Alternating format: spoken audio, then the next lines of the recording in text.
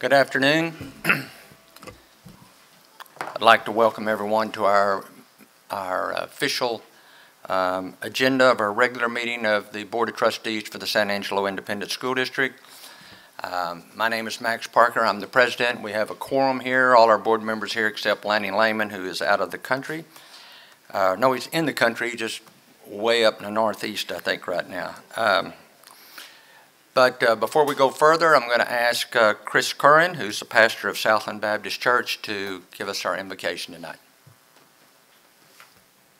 Join me in a word of prayer. When we open up the scriptures and we read about Jesus of Nazareth, one of his titles that he is called the most is teacher. And so we just take great solace in knowing that Jesus knows what it is to be a teacher. And in this day and time, we lift up our teachers. We thank you for the calling, God, that you have put on their lives. We ask that you would grant our teachers and our administrators wisdom. We thank you for the sacrifice they make on a day in and day out basis to teach our students.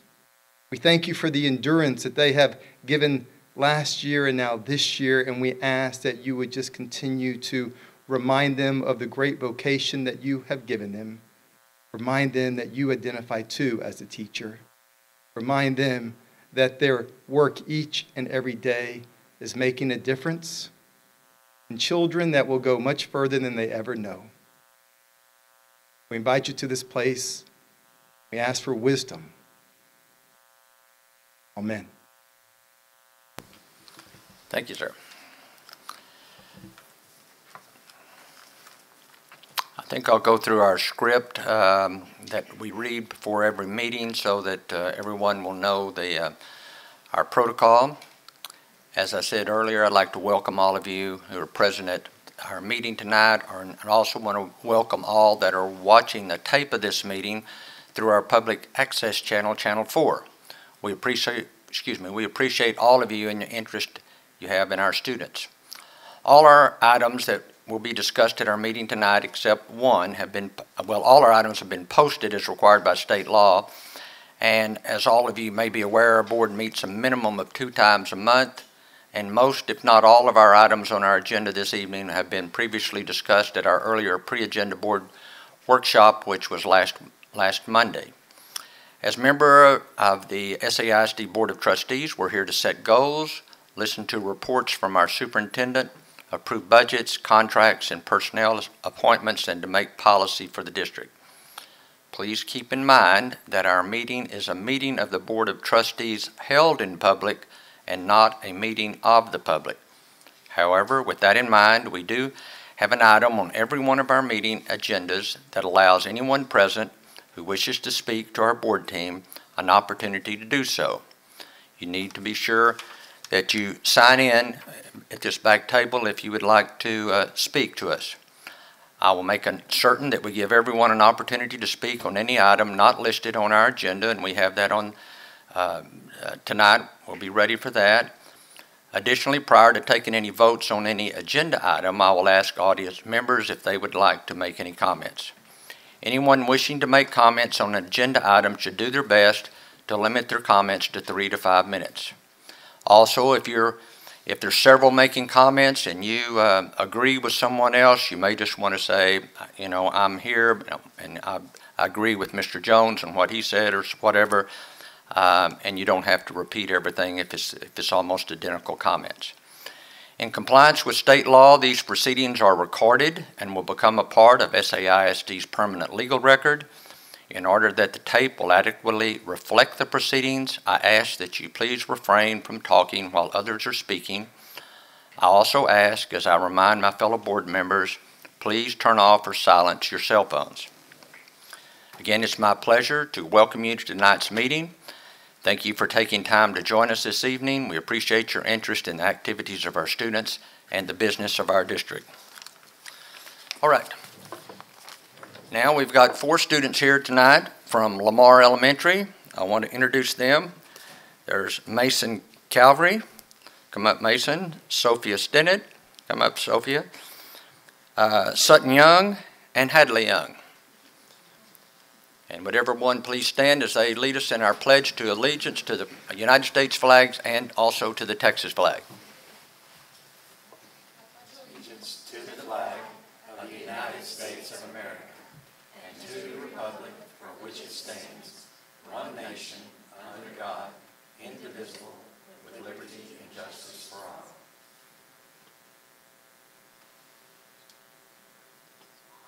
Honor. Honor the Texas flag. I pledge allegiance to thee, Texas, one state, under God, one and indivisible. Good job. Stay up, girl.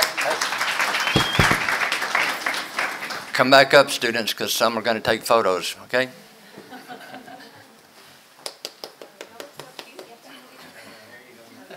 And parents, you can come up closer if you want to.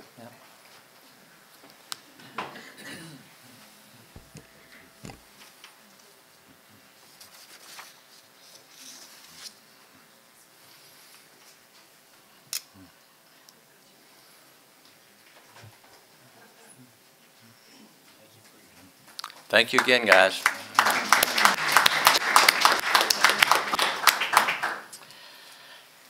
At this time, I'm going to turn things over for recognitions to Whitney Wood and Molly Turk.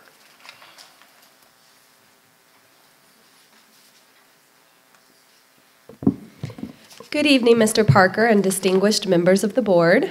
Tonight we have an honorable recognition of a group that has been a blessing and supporting to our San Angelo ISD students and schools for nearly 2 decades.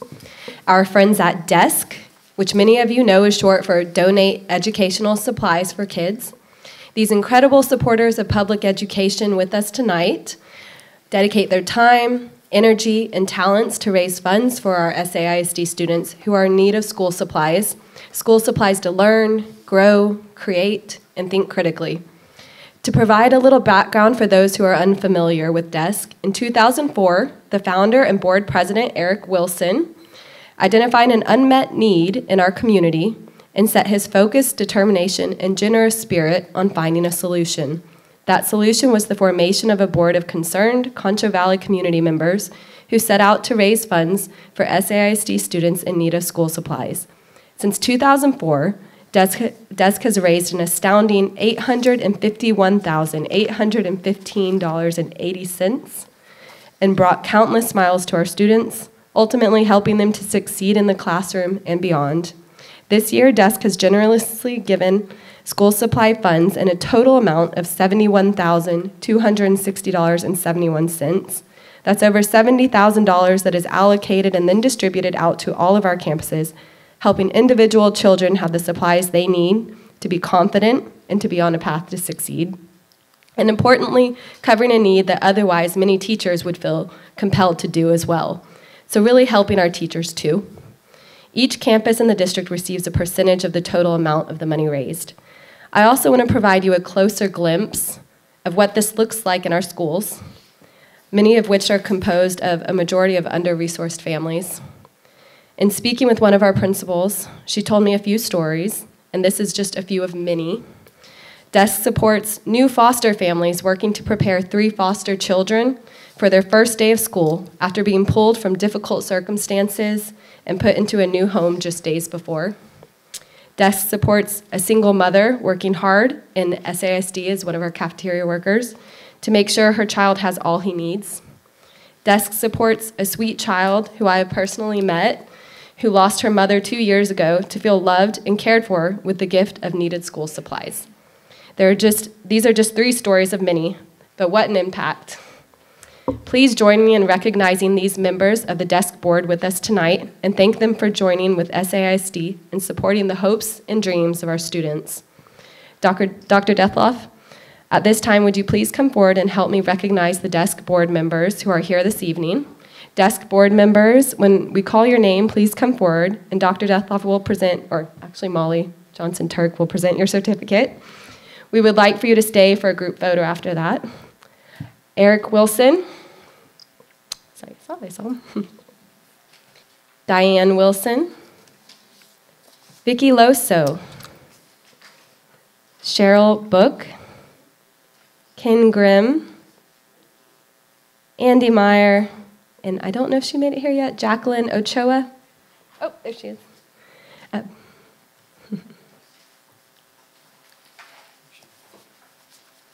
Thank you all so much.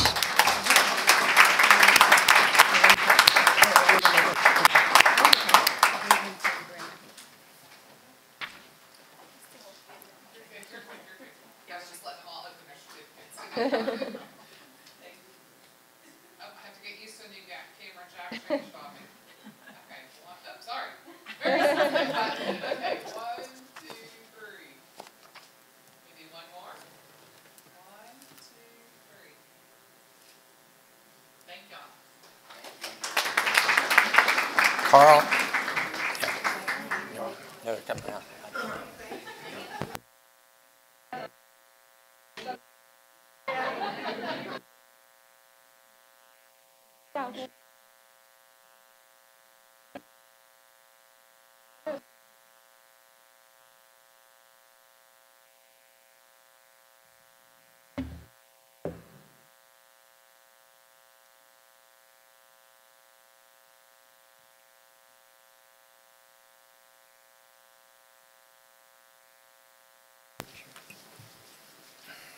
I don't know. Mr. Parker, I'm not sure that they actually mentioned the exact figure, but DES this year raised over $71,000 for school supplies for kids here in San Angelo.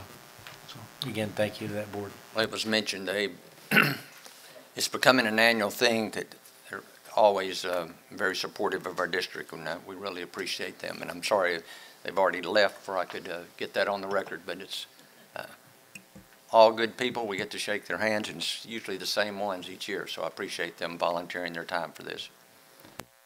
All right, Dr. Gomez. Mr. Parker, Dr. Detloff, and members of the board, we are thrilled this evening to recognize Sylvia Graves again. So Sylvia, if you could come on up.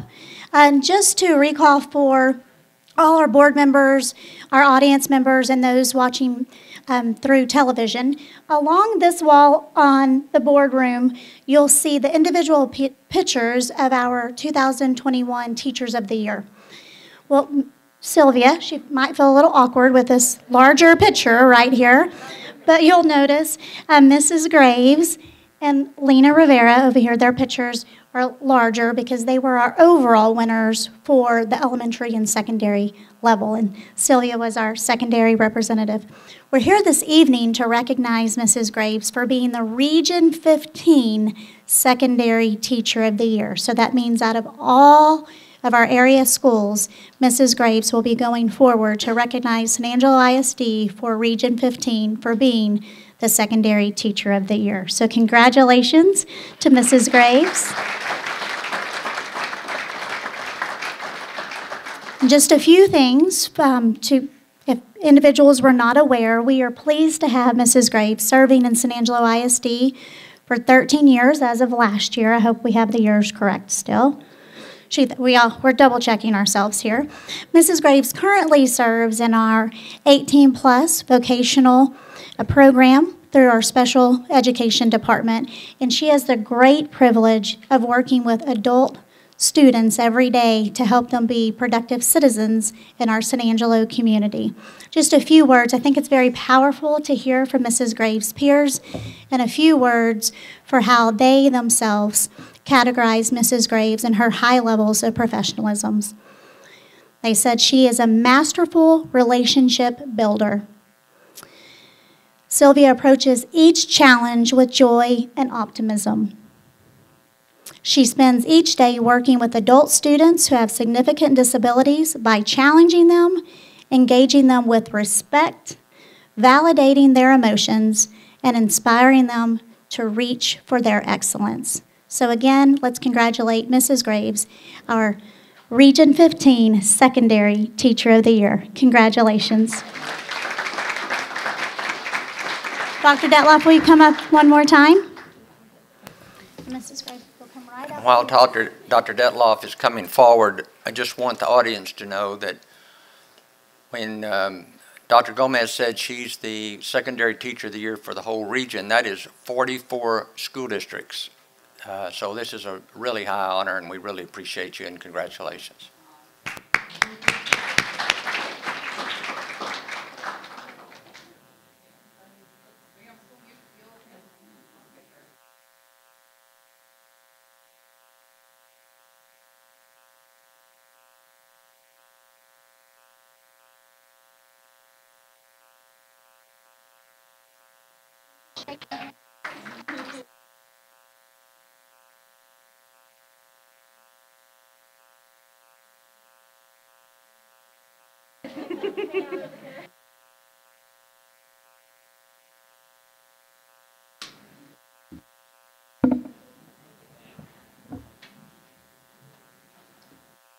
Mr. Parker, Dr. Detloff, and members of the board, we are proud to congratulate and celebrate Central High School Principal Mr. Bill Waters on being named the Texas Music Educators Association as a Distinguished Administrator. The award recognizes upper-level school administrators across Texas who have been instrumental in preserving quality music education programs on their campuses and in their district. Mr. Waters' dedication to his students and staff is evident in his advocacy for the fine arts and his support of both our musically skilled students and staff. This is reflected in programs with consistent award-winning seasons. Most recently, our UIL Sweepstakes Awards and our TMEA All Music students. Principal Waters is a shining example of how our people make the difference and a direct reflection of the San Angelo ISD educator profile. Although Mr. Waters could not be with us this evening as he's preparing for a great week of celebration for Bobcat Homecoming Week, please join me in congratulating him on this accomplishment.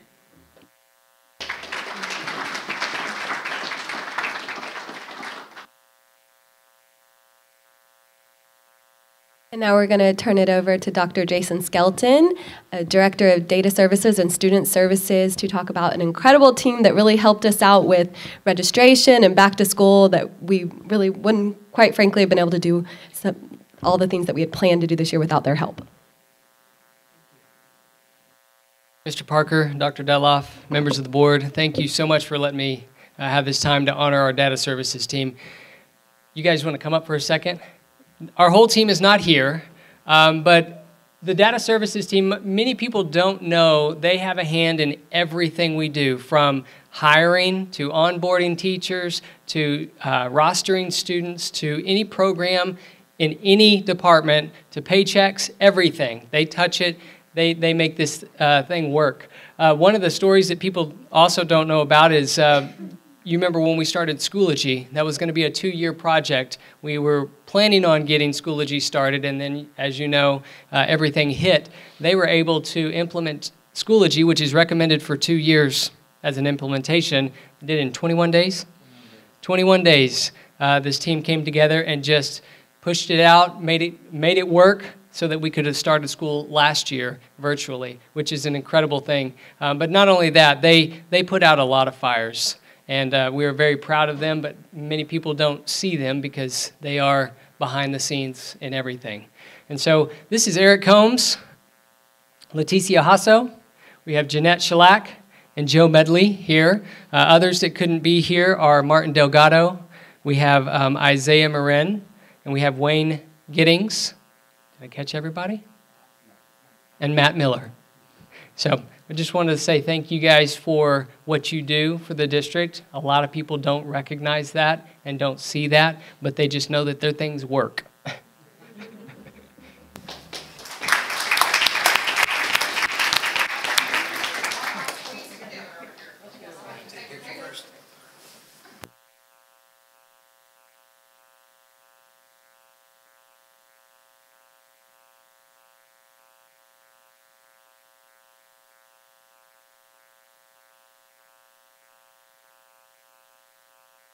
Good job, guys.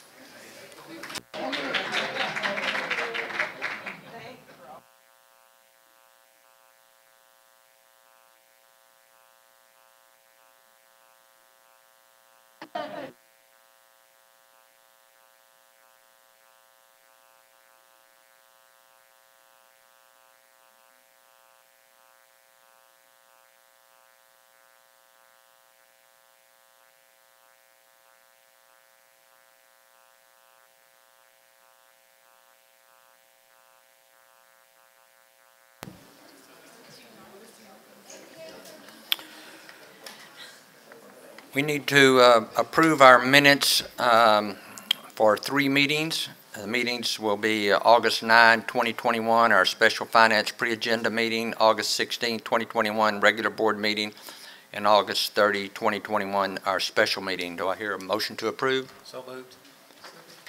We have a motion by Mr. Dindal, a second by Mr. Gallegos to approve this agenda item. Is there any other board discussion? Any public comment on our minutes? If not, all in favor say aye. All opposed say no. Motion passes. We have one agenda item that we are going to discuss next that we didn't have on our pre-agenda meeting last week, and so just for those in the audience, we will discuss this agenda item, then we'll have several, 4 or 5 of you have spoken about public comments on topics not on the agenda. Most of you say it's about the mask mandate, so we will get with you right after we discuss this particular agenda item. Our board had mentioned to Dr. Detloff that we had some funds, ESSER funds, and we wanted to know if we could use those funds and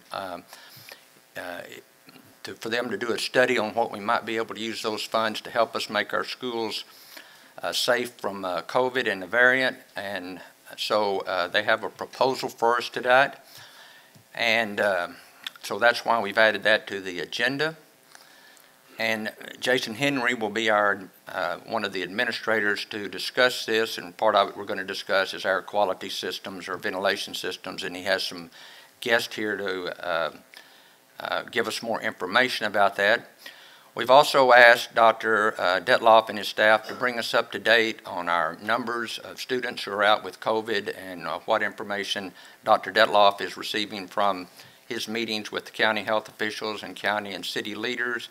And then we also will have hear some from George McFarland, our assistant superintendent in charge of finance, of how we can utilize the funds for the ventilation system, how we can use our ESSER funds to do that. So I'm going to turn it over to Dr. Detloff right now. Thank you, Mr. Parker. I just wanted to provide our constituents and audience and team here this evening really a summary about our current COVID protocols and mitigation efforts that we're utilizing as a school district. In just a moment, you'll hear from Dr. Gomez, and she will be highlighting some of the specific details around current COVID numbers. So we are trending in a positive light recently, so we're excited about those trend lines, and we hope, certainly hope that that continues. As Mr. Parker mentioned earlier, one of the items, every Monday we participate in a citywide, what we call a COVID call, with city and county officials, also our local health authorities, and then entities and systems such as Shannon Hospital, Goodfellow Air Force Base, San Angelo State University, Howard College, the school district. So we have this joint meeting every Monday where we look at data from across our community and across the many systems involved in our community. Recently, about maybe 2 or 3 weeks ago, we also formed a joint task force. This joint task force, we met once with entities from, again, the same organizations that I just mentioned. And there, really the goal, the primary goal, was to come up with a unified approach in our city and community to curtail the impact of the Delta variant. So we wanted to come up with a unified approach because there is not one single entity in our community that can stand alone in this effort. So it's going to take adjustments and mitigation efforts from all of our entities working as a unified group to really curtail the impact of the Delta variant in our community. You may have seen there were some videos that were generated by this COVID task force, and again in those videos we really just talked about different ways that we can take personal responsibility. So what are ways that you as an individual can take personal responsibility to help our city move on the upward trend of COVID and get back to doing what we do best in San Angelo. So those efforts were made with that joint task force. And then some of the local school district strategies that we've utilized. 2 weeks ago, we held a meeting with our principals and district leaders, and those efforts were for distancing. So how do we adapt our distancing measures, increase that distance, so that it would hopefully curtail the spread by doing that with furniture, student pathways and hallways and common areas. So we really worked and utilized on the best methods to have more one-way pathways and distance provided between our furniture and just in spacing and making sure we're distanced in that self-space. So those were all efforts that we have taken. You may have noticed recently that we started a vaccination clinic in each and every home football game. So we are offering vaccination clinics at each and every home football game. We are also excited about, which is hence the reason for this agenda item, about our efforts in air quality systems. So in just a moment you'll hear some the science behind some air filtration systems that we believe will also help our community and help our school district. And one such system is in play right now at Glenn Middle School. So all these efforts work in concert with each other, but we believe in helping each other take personal responsibility and making an adjustment. I think every system in our community must make adjustments to help us get through this trend. But currently we do have positive numbers trending that way, and I'll let Dr. Gomez kind of talk about some of those specific numbers.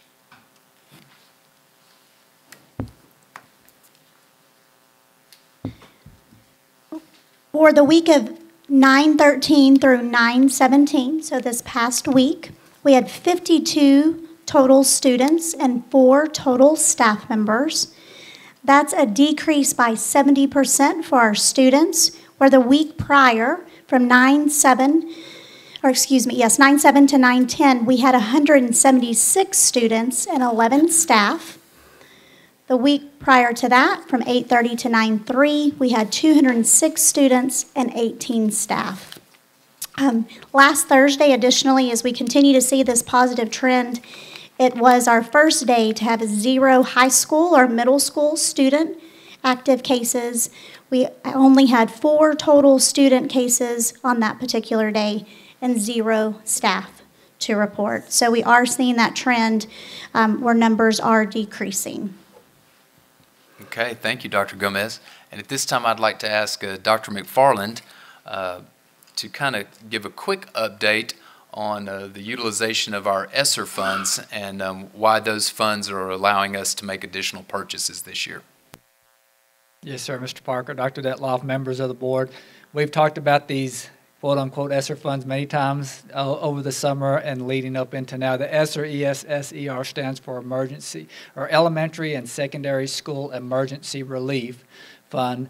That's categorized into many different types of federal aid that have been provided to school districts throughout the United States, and provides opportunities for schools to determine best uses for those funds.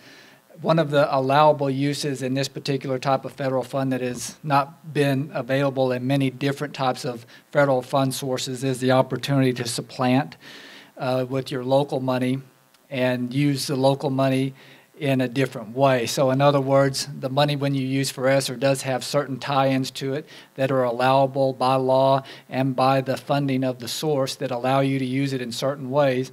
And then you can also use that to supplant with what you're doing now and take your general fund money and use that without the restrictions of the ESSER fund. So there's multiple ways that we can utilize the money. However, from a district standpoint, what we're looking at in regard to available ESSER funds for the district over the next 3 years is approximately, it is $46 million of ESSER funding that the district has available to them.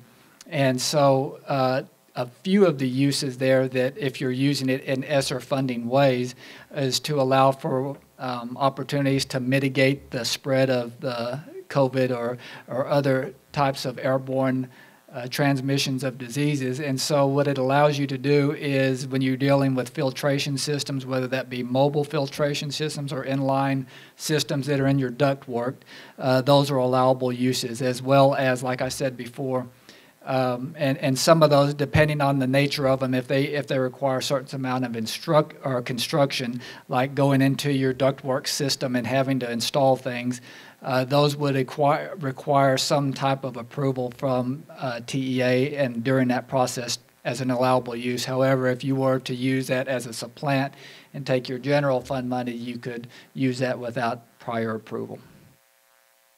Any questions I can answer there? Thank you, Dr. McFarland. I appreciate that. Also, as you know, the debate is loud with masking or not masking, or what are the best protocols to put in place to mitigate the Delta variant. And we believe that we have taken a methodical and logical approach as a school system and really worked hard to have a unified effort with other entities in our community to try to take the best course of action, utilizing input, utilizing science, information from our physicians, as well as trying to do the best things for kids and keep in-person school alive and well. So I think we know from past efforts that you cannot replace the potential of an in-person education. And so I just appreciate all of our community coming together to help us in San Angelo ISD do that. We know in this situation, the last 18 months, when you receive information, it's outdated in about 72 hours. So part of the information we received on Friday. It's Monday, so it could be outdated. But we try to get information as quickly as possible from our legal counsel, and we work through that. And Mr. Parker now is going to talk to you about some of the implications from a statewide perspective on and some of the challenges and hurdles that we face in looking at the best possible safety measures for our kids. So I'll let Mr. Parker talk about the legalities of that across our state. Thank you, Dr. Detloff. As an attorney, the board is sometimes asks me about legal matters, just like we rely on Dr. Kingman for medical matters. But we have a law firm that has offices in several cities. The name of the firm is Walsh Gallegos. It's a very large law firm that specializes in all phases of educational law. And I have been visiting with our friends there to keep us apprised for the last 4 or 5 weeks on what options we have and what's been going on across the state. I've learned this morning that last week there was a federal district court case in Austin that refused to rule against the governor's order about mask mandates.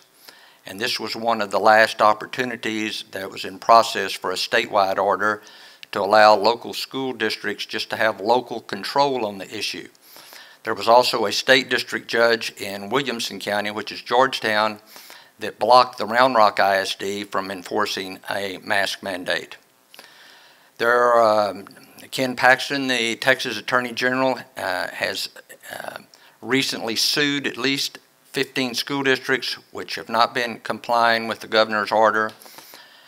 He's threatening to sue any other school district that does not follow the governor's order. Our law firm in Austin, the Walsh Gallegos firm that I mentioned, have said that they've confirmed that any funds that we use, that we would, if we wanted to, if we had to get in one of these fights, all attorney fees have to be paid out of local funds. And they do not expect the Texas Supreme Court to rule on this matter, on a statewide matter, until October, maybe November, for any of the cases that are on appeal. So that kind of brings us up to date on where we are legally right now. All right, with that said, now Jason Henry, if you'll come up and give us more information about the air quality systems, the ventilation systems that you and the other admin staff members have been studying. Dr. Detloff, members of the board, thank you for having me here today. For the past 18 months, we've experienced a global pandemic. San Angelo ISD has used several mitigation strategies to fight the COVID-19 virus. This includes encouraging good hygiene, social distancing, hand sanitizer throughout campuses, additional cleaning procedures, spraying classrooms on an as-needed basis, and vaccination clinics. The district has embraced the current mitigation process and has begun researching air purification systems. These air purifiers operate with very little interaction from staff and operate 24 hours a day. Currently, we are looking at the IVP purifiers, but other products could be added. IVP's venue model unit catches and kills COVID-19 in a single pass up to 99.99%.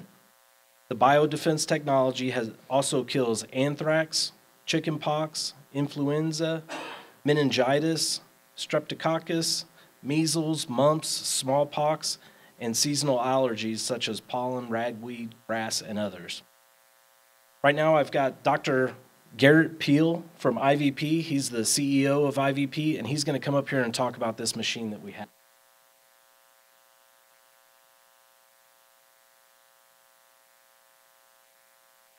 Dr. Detloff, thank you for the opportunity. Members of the board, very much appreciate this chance to share the science of IVP. A little bit about me. I'm a Texan. I grew up in San Antonio. I'm a general surgeon. I'm a fellow of the American College of Surgeons, and I also hold a master's in health policy management from Johns Hopkins School of Public Health. Monzer and I have worked together for almost 15 years or so. And so at the end of March, when he turned to me in his living room and he said, "How in the world are we going to help get our children back to school safely?" This was the inspiration of this invention. And since then, it has been the only airborne solution endorsed by the American Society of Mechanical Engineers, as well as being named Newsmaker of the Year by the Engineering News Record team. And then they also named Monzer Harani the Engineer of the Year for 2021 for this invention and its rapid deployment. At the end of the day, and I'm a dad of 4 little girls. They're all in public school in Houston ISD. It's really about being proactive, like you've said, being on the offense, not the defense. And if we've learned one lesson, is how can we use our limited resources in a way and to invest in the infrastructure to mitigate risk, but then also to really make an opportunity to set standards for these airstreams that we all breathe, and our children as well. And wouldn't it be great to be able to one day pick up your phone as a parent and check the air quality of your child in that classroom? And that's our goal. And with these filters, you will see, I'm going to play a couple videos and share a few slides, but you will see rapid progress that is truly based on science. This has been born here in Texas, and our first school district was over a year ago. At the governor's request, we installed to Slidell ISD, Taylor Williams, you'll see shortly her testimony at the state capitol 3 weeks ago. Slidell ISD has had no student cases and no contact tracing back for over 1 year. And she and others, to include Kelly Moulton, who is the superintendent of Galveston, who is now the superintendent of the Texas Association of Superintendents as well. She testifies that not only have we seen no contact tracing of students, but we also have seen flu down and other communicable diseases down. This is a disinfection system that targets sub-micron viruses, but also combines HEPA technology. So in essence, this catches and kills any kind of airborne pathogen instantaneously in a single pass. So with that, I would like to play a video.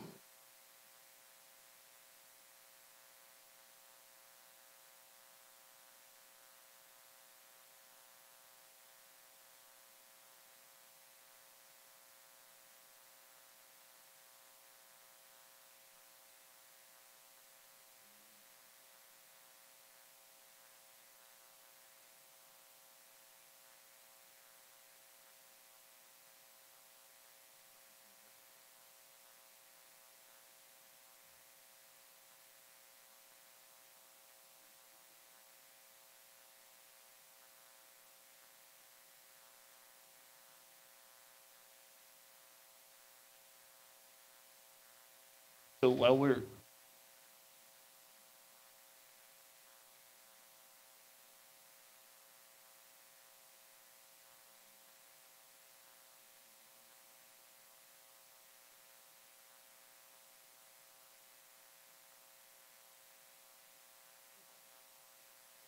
IVP.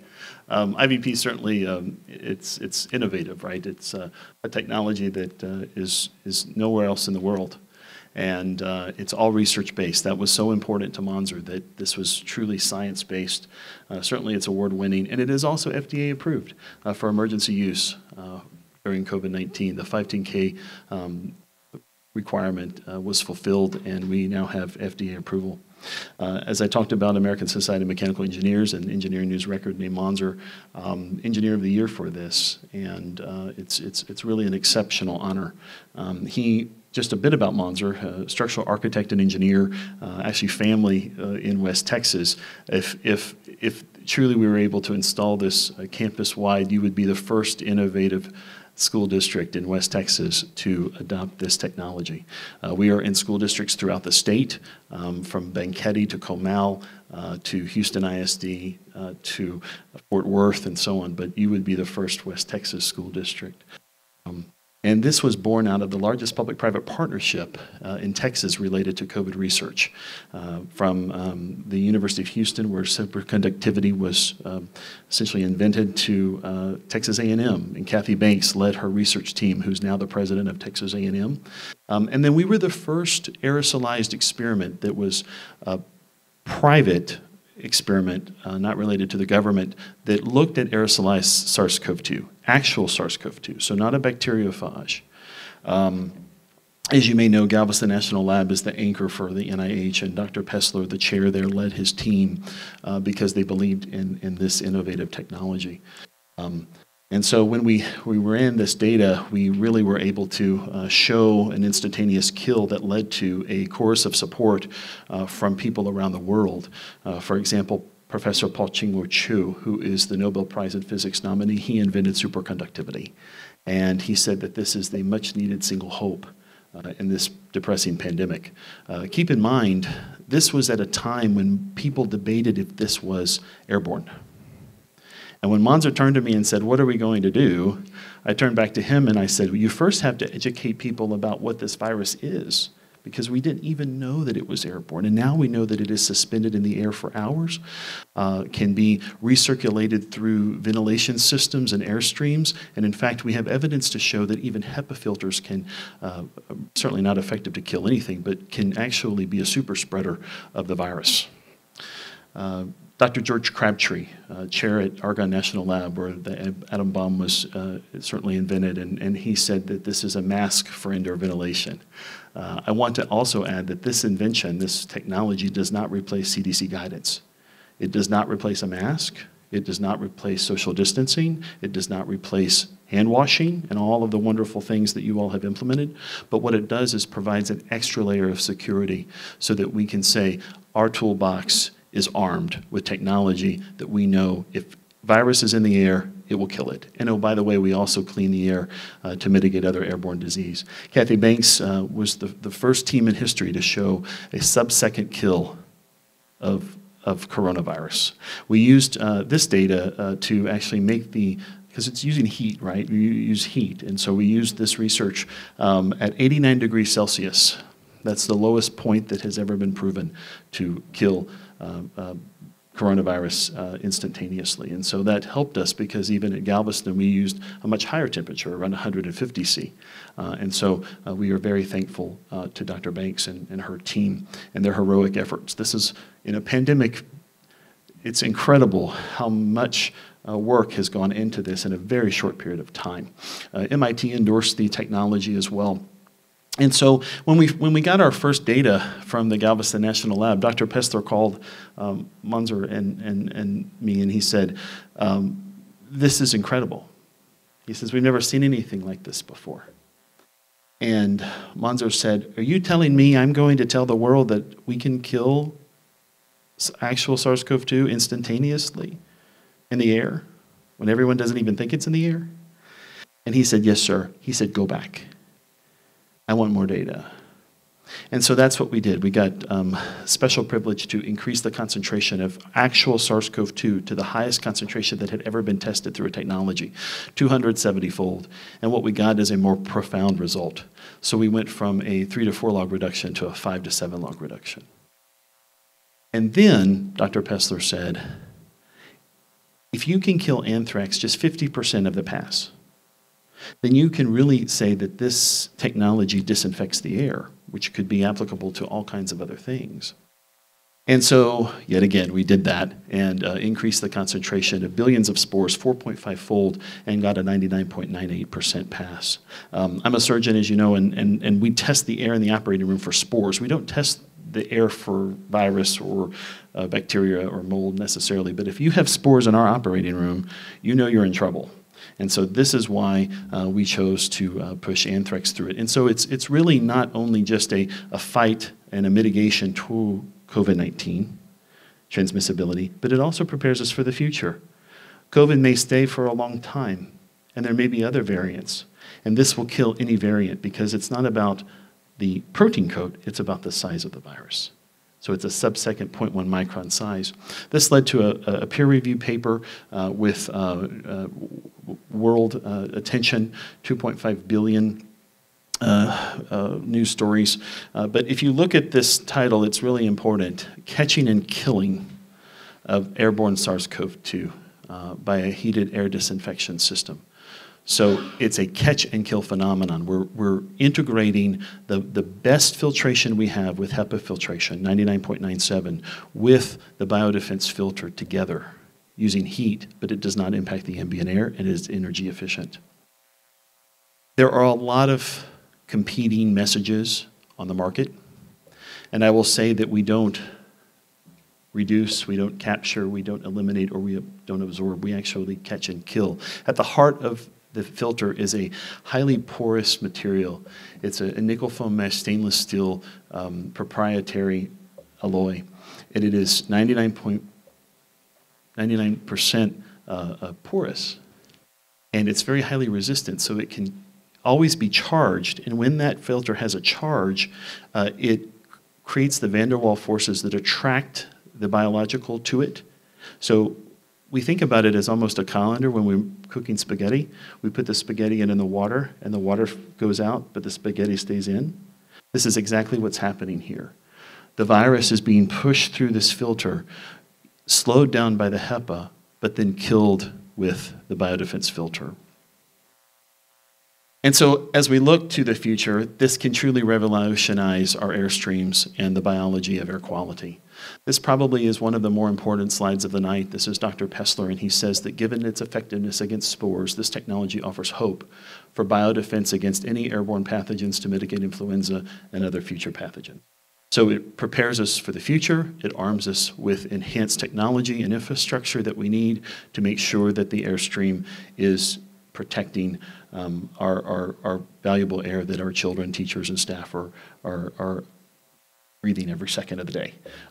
We went to work quickly. There are 3 models right now, as in addition to the HVAC solution.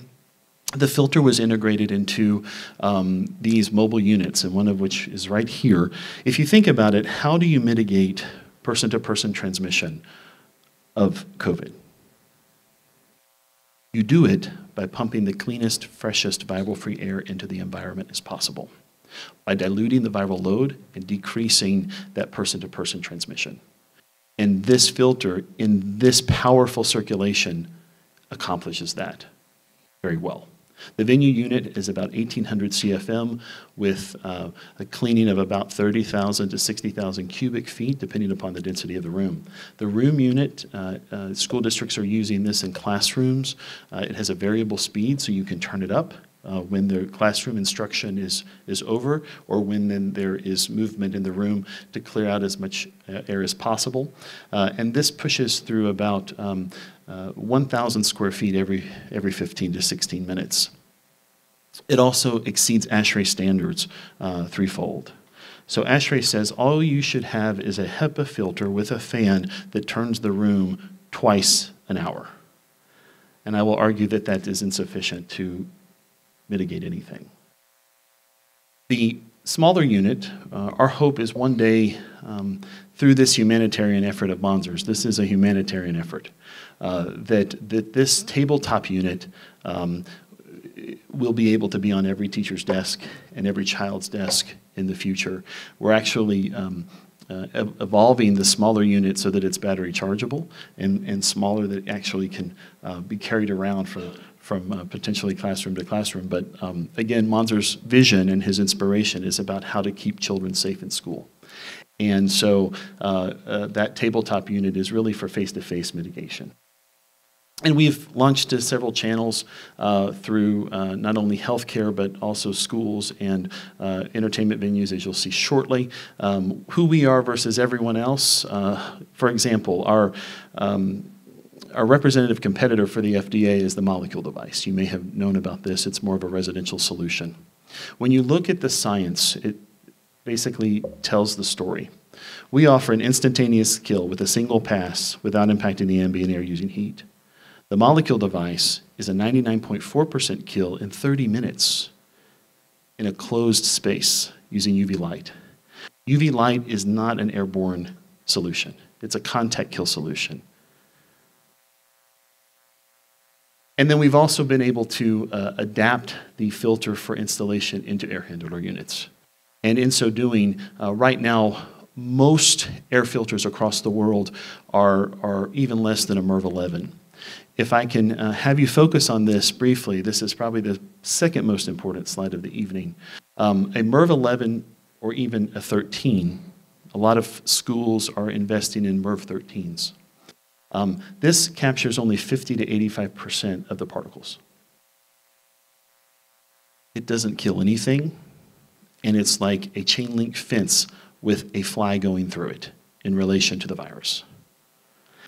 And so when you even advance that to HEPA technology as found in healthcare, we know that that HEPA technology requires a 0.3 micron size to at least block the flow.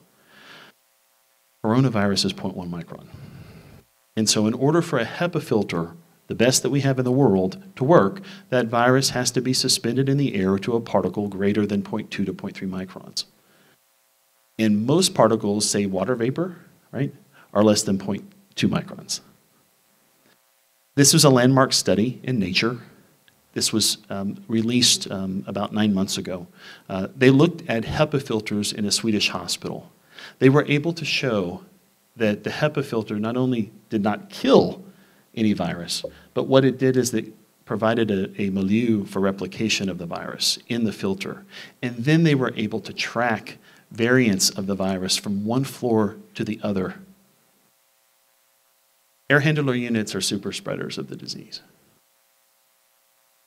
And not many people are talking about that right now, but they soon will be. 2 days after this study was released, the CDC said that there is insufficient evidence to say that COVID-19 is a contact transmissible disease. This was a landmark paper. And so we very much went to work quickly, and we were able to manufacture this filter, get it installed. For example, this is the headquarters of the Irvine companies out in California meeting code. This is a sample of an installation in an air handler unit. Static pressure is less than 1 column inch per 500, meeting all the requirements of that. This replaces your MERVs and or your HEPAs. But what it also does is in disinfecting the air, you don't have to rely on bringing that hot air from the outside, that air mix from the outside. And so it is more energy efficient, and you can rely on that recirculation of the plume in the indoor space, because with every single pass, you're creating success to that airstream. And lastly, heat. Everyone's worried about heat because we're using heat. And the differential of heat is about 0.5 Celsius right after the filter. But in the ambient air, there's no difference. And we have a lot of data to show that. We'll show that video. I do want to mention this briefly. Very early after our announcement in July of 2020, we worked closely with the Disney company to adapt the Wells-Rayleigh equation so that we can actually educate people about what the risk is. If one person enters a room, what is that relative risk reduction? The higher the relative risk reduction, the lower the risk of mitigation. And what we found through a lot of diligent modeling and a lot of science about this, we've been able to calculate a probability of infection. So we can go into your schools and provide an educated evaluation based upon the science of the data. Is this what filter it is? What is the air mix? How many people are in the room? Even control for mask wearing. What that relative risk reduction is. And if you look at it, the CDC guidance baseline is about 3 to 10% relative risk reduction. This is mask wearing, this is social distancing, this is a 50% air mix, and this is a MERV 11. When you add an IVP unit to the space, that relative risk reduction beats 90%. When you add an HVAC filter to that mobile unit in certain high density spaces, you're about 95%. So that is data to show that this works. We have full certifications from EPA to NAFTA to ASHRAE, meeting those requirements, as well as ISO and CE. And then we've worked with Train throughout the U.S. This was Slidell. We were featured in USA Today. See those little ones without masks. That was a special day for us in August. But you can see how we've certainly evolved very quickly. Also in Miami, Monzer wanted to target the highest risk states first. And so we went to places like Miami. When all the schools were not open in Miami, this school was, and it stayed open without contact tracing back to any classroom that this mobile unit was in. Very exciting. Some of the other ISDs we've worked with, and even for little ones, right? The pediatric population is at high risk, certainly. And I think it's important that we say that vaccines are good, they're helpful, but they do not mitigate transmission of the disease. You can be fully vaccinated and pass the disease on to an unvaccinated person. And so we need an extra layer of security to help that. So there are other technologies that we have to look toward to certainly enhance vaccine and or mask wearing and CDC guidance. We've talked about Galveston, but St. Paul is a Head Start program out of San Antonio, right in downtown, and they called and said, we have been closed 5 times by the state because our infection rate is 20% plus. We immediately deployed units there, and we got the infection rate from 22% down to 5% in several months. They have yet to close since our deployment. So that's really exciting. Places like forward fitting to Texas A&M University. This is in the medical center at Main and Holcomb. This is a student tower building as well as a biomedical, medical, and life science tower that will be forward fit, working with UH. We are deployed from the Steward Healthcare System to University Health System to UTMB and to MD Anderson, as well as to the #1 hospital in the state of Texas, Methodist Hospital. Not only have we deployed in their Texas Medical Center campus, but we are deploying to their 11 other campuses throughout Houston. So a lot of due diligence has been we've been going through this very carefully. About a month after we launched, people said, Dr. Peel, how do we know this really works?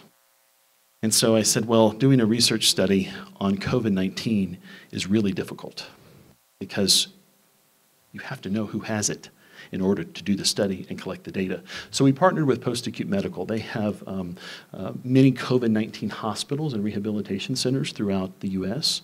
And we were able to also partner with Air Answers, which is a third-party certified COVID-19 measurement company certified by the CDC. And what we did is we basically found that in these patients, in about 28 of them, 80% of them had airborne COVID in the air, despite negative pressure ventilation.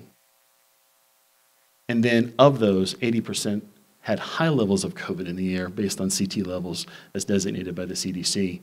And then we looked at our machine directly. The air goes through the bottom, goes through the top, and it does that because we want to dilute that suspended virus in the air to provide that extra ventilation of clean air. And what we found, thankfully, was that a lot of it at the bottom, obviously, but none of it at the top. This is early data. It was accepted by Science magazine, and it will be published soon. But after 3 hours, there was no measurable COVID in the air in any of those rooms. So we are thankful to our research partners for that. Again, TDEM and the governor was our first customer. And he deployed this technology to the highest risk areas across the state, to include nursing homes as well as buildings in regards to DPS. We are in the bunker to protect him and others. Work closely with Disney, obviously. Also American Airlines, we were able to increase their population at the IOC. This is the main nucleus for the world, for American right here up in Dallas, from 10% in December to 60% in May, and now they're at 80% occupancy. So we feel that we've contributed some, if not a lot, to that reopening, and their COVID numbers are non-existent. And they have not made a vaccine mandate yet either. So we're across the country also working with the FAA to deploy this in airlines, which is exciting for us as well, a heated HEPA system. George R. Brown Convention Center was one of our very first deployments in Houston, and they have been able to get back to about 91% of their original customer list over this past year, whereas, say, others across the country are not even open yet. We were at the Super Bowl, as well as being named a brand standard for Hilton, as well as Peninsula Hotels, and soon to be Intercontinental Hotels as well.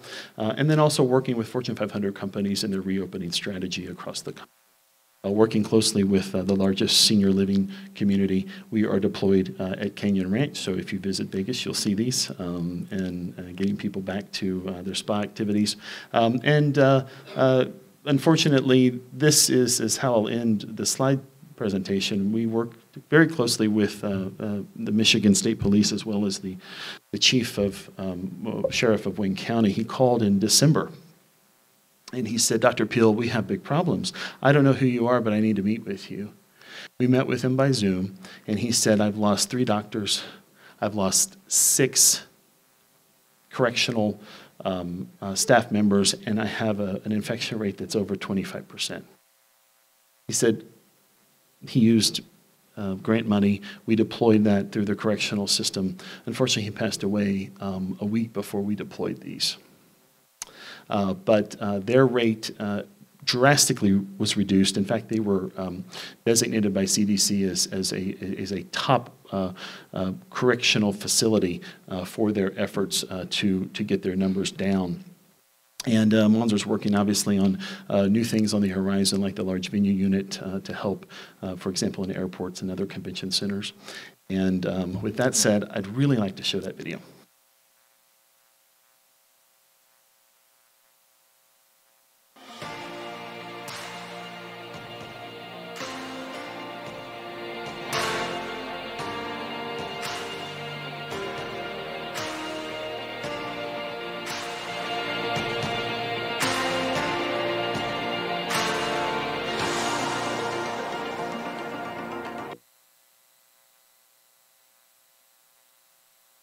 First video I'd like to show is just an overview of an installation of an HVAC unit.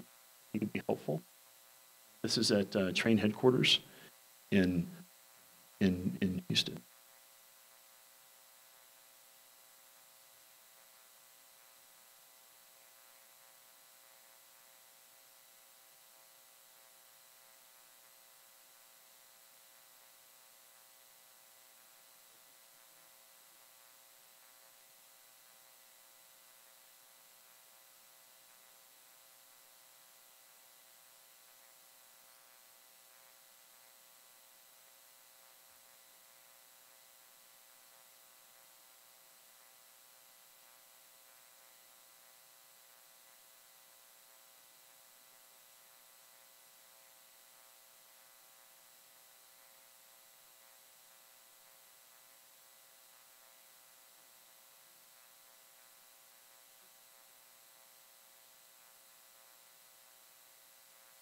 Patience is virtuous.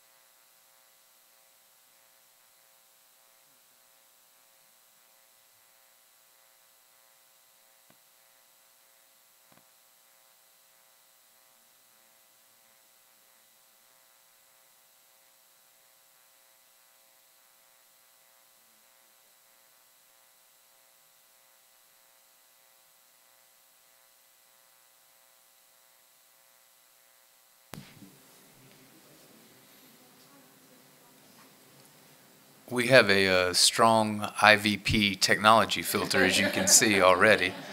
We'll give this about 1 more minute, and then we'll just provide a summary and move through the agenda. So If there we'll are give it about questions, I another can be minute. answering questions at this time. Yes. Thank you.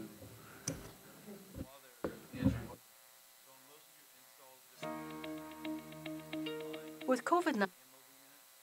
Yeah, most of the schools right now are focusing on high-risk areas, putting mobile units in place.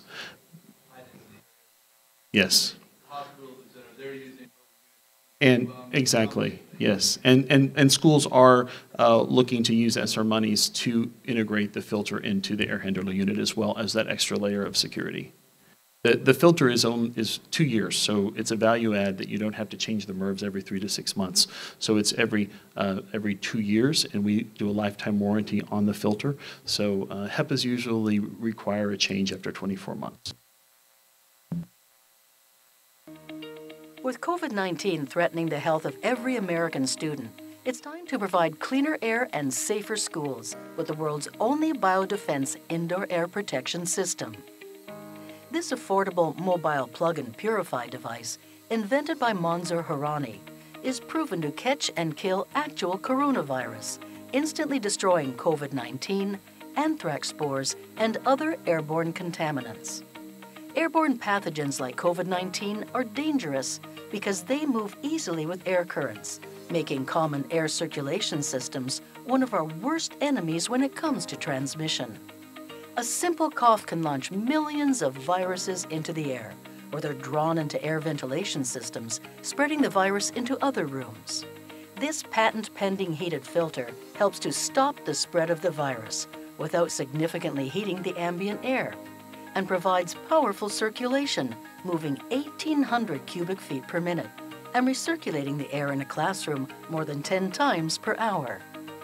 The BioDefense Indoor Air Protection System can be adapted for larger spaces and is also available for installation into existing school HVAC systems.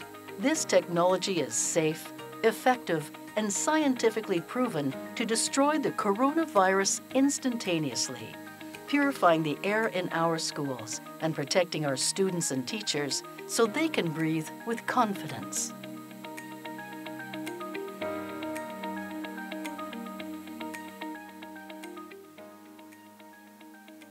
There's just one more brief one, but to answer your question, sir.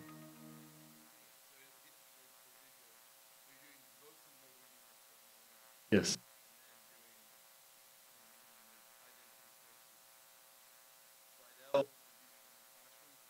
Yes, and some school districts are choosing to invest in classrooms as well. The room unit, yeah, 1,000 square feet every 15 minutes. And in fact, Galveston, you know, they developed a program where they moved them from classroom to classroom throughout the day, because again, it's all about decreasing that risk, maximizing that percentage of relative risk reduction. And so in K through 12, they focus specifically on large venue areas for the venue units, and then room units for their elementary schools. And they did another second order to go into other spaces as well.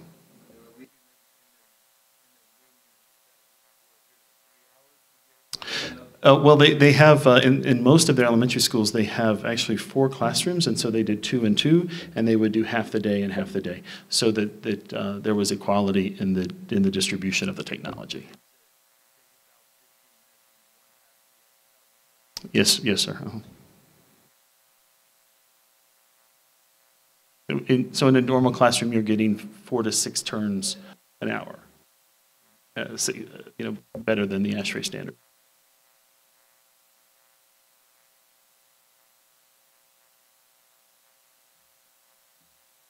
I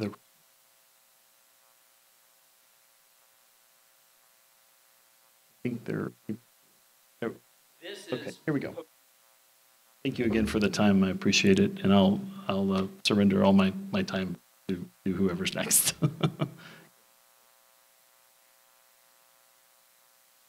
Potentially one of the most important press conferences that I ever was engaged with in my life. what has drawn me to IVP, to work with Mansour Harani, who I happen to think is a genius. This is not just about COVID-19. This is about influenza. This is potentially about strep and other pathogens that this takes out of the air and kills.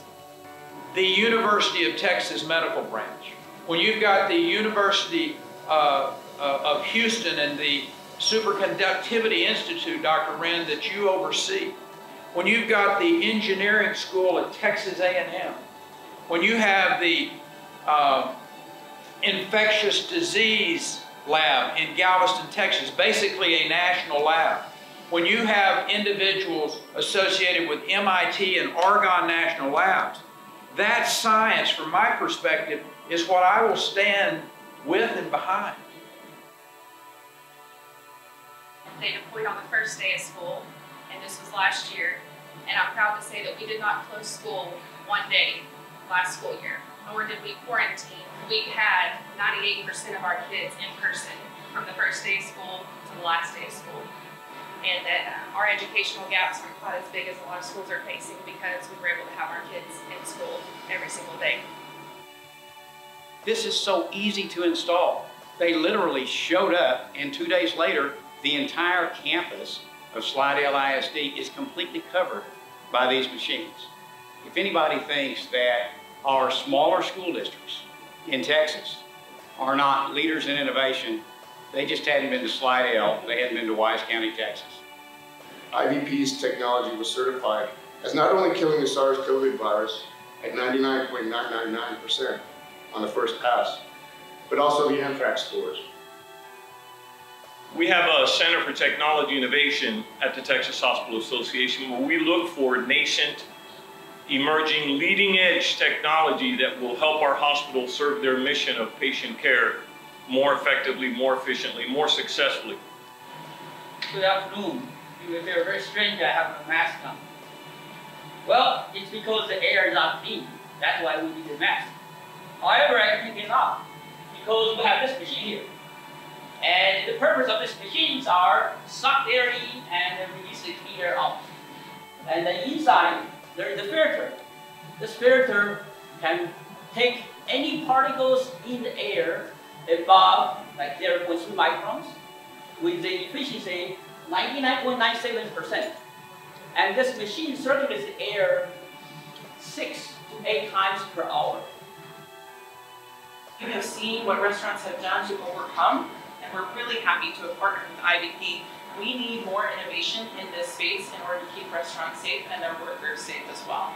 We had at all of our campuses, no spread that was detected to be at the campus level. They all came from outside.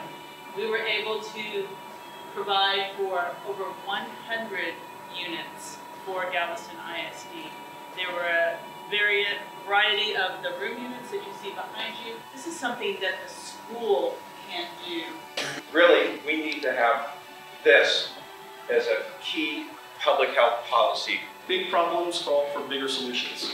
And today, as most schools are open in Texas, back to face-to-face learning, which is so important, we are still on the defense when it comes to fighting and winning the war against COVID-19. This is an additional layer of protection to masks, to vaccines, to social distancing, and other CDC guidelines. This is a layer of protection to give us a sense of security to have a normal life again. Very good. Appreciate the time.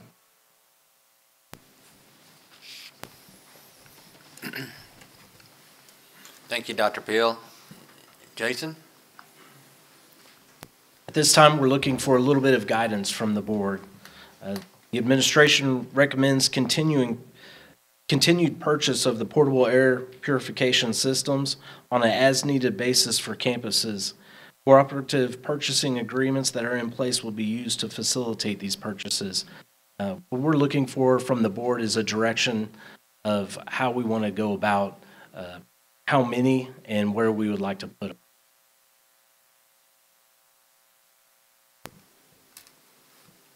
Well, I'll put it back on the admin staff. You guys have been studying it. What do you think is a good starting point for us to start this? And where do you suggest we put the units to start off? So, Mr. Parker, let me provide a little background information in our discussions, and then Mr. Henry can certainly give more specific feedback. I think one of the options would be to place the unit, such as behind Mr. Henry, the large unit, place that unit in all secondary cafeterias and gymnasiums. So that would be one option. And these options may be coupled together or certainly taken individually. Another option would be to place one of the mobile units at each elementary school and allow them to transfer that unit into spaces that they deem necessary, whether that's a gymnasium, cafeteria, and then certainly a third option, but even with additional ESSER funds, there's a cost, so we would need to calculate the cost. But also, I don't think, when you think about, we know that there's going to be a variant of some nature probably in the foreseeable future in the next couple of years. So for me, it again goes back to, the cost, which when you look at the price of educating kids in a safe environment tends to be priceless. So I think we have ESSER funds to do this. So a third option would be to look at individual classroom units or perhaps the AC filter units. This is the first presentation I've heard on the specific classroom units or AC filter units. And again, whatever decision is made tonight, we can certainly add on and build to that decision. So these are some options available right now if we want to get one unit in the hands of every campus or department, and then we can certainly build on that option as we move through. So I'll let Mr. Henry add to that, or again, he may have some more specifics. I think we're on the same page, Dr. Detloff. That we discussed starting off with at this point we've purchased 5 units, and our intent is to hit every high school and all the secondaries with them, and then possibly purchase one for each of the gyms as well. And then I have worked with or contacted other companies as well to look into other technologies just to make sure that we're covering all our bases, and we'll continue to. So as we kind of layer our technology, one possibility is to provide a single IVP unit at every campus, and then we can layer that with other technologies or filtration systems, whether that be IVP or from other vendors. But I think we do want to move quickly because I think we're right in the throes of the pandemic. Our numbers are trending well, but it would be a great opportunity to move forward with some action. Jason, when we discussed earlier the gymnasiums, including Central Oaks, let's just piece it by secondary first. For every gymnasium and cafeteria at secondary, what would that be? 15 units. And then we have 17 elementary campuses right now. So we could purchase a unit for each elementary campuses. I'm not certain of the cost per unit for these smaller units. But again, we can have a layered approach where we do purchase a device for every campus. And I'm open for any discussion or input or add-ons or critiques.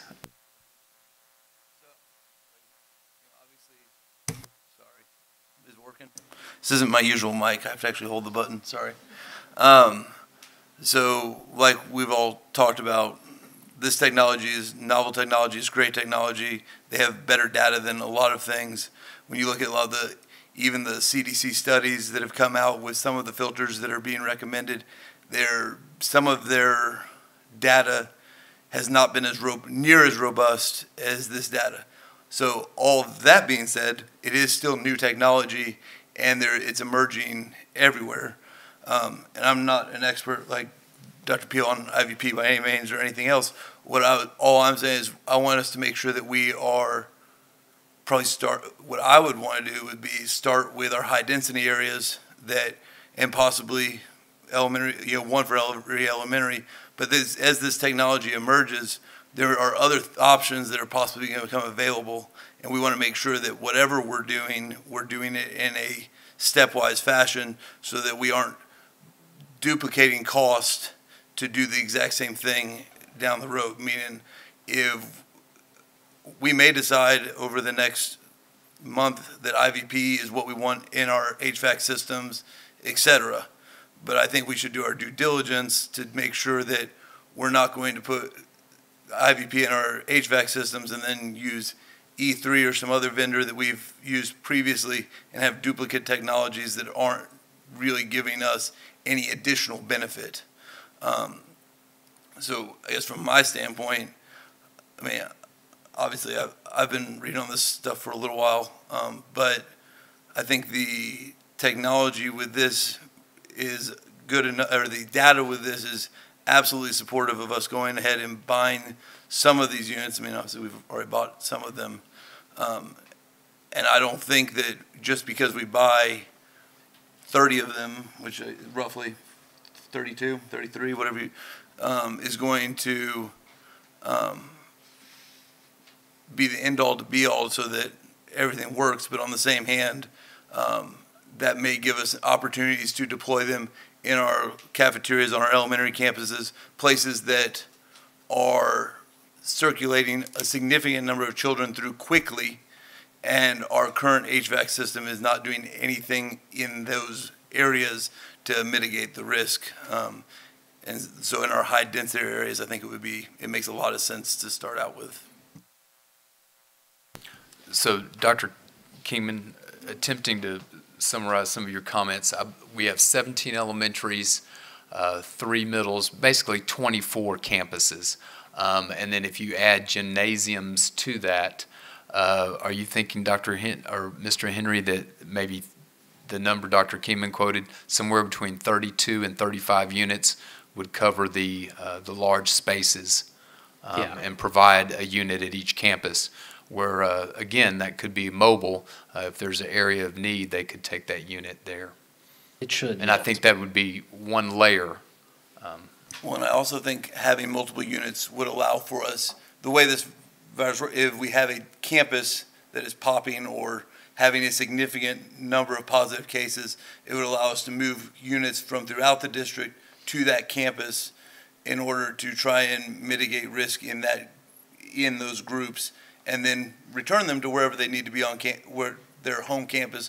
But just because it's, San Jacinto's or Fort Concho's machine, if they don't have any cases, and while we don't want them to have any cases, but Glenn has a significant number of cases, we could move units, deploy units universally. So I don't think we by any means want to label them as specific to a campus, although that may be where they live as a home. I think we want to be able to have the flexibility to deploy them where the need is. And Dr. Gomez, I know you were helping us with our technology, but for example, right now, kind of using that frame of thinking, currently, how many campuses have positive student cases?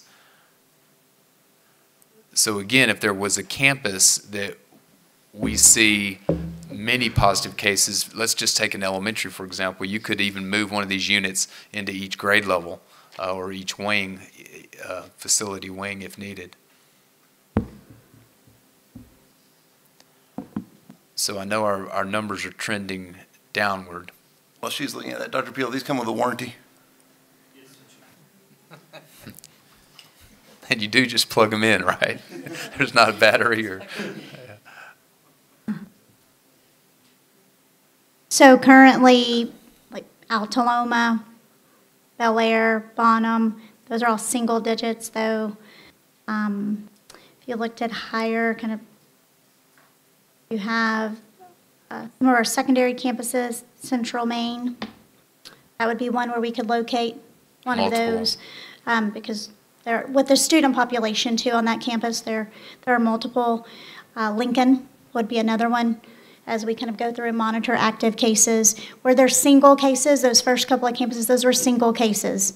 The last two secondary examples I gave you would be campuses where we have some.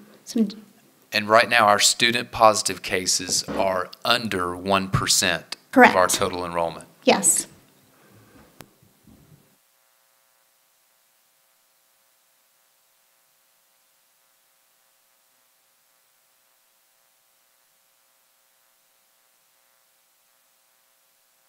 Okay. See if yours works. One thing that I was really interested in is that it also captures strep and flu, and with us coming up on the flu season, and right now my daughter goes to Glenn, and there's a large issue with strep at Glenn right now and some of the other schools. I'm really interested in this working not just for the COVID that we're dealing with now that, maybe could be declining and hopefully in the near future, but or maybe not, but also other health issues as we go forward.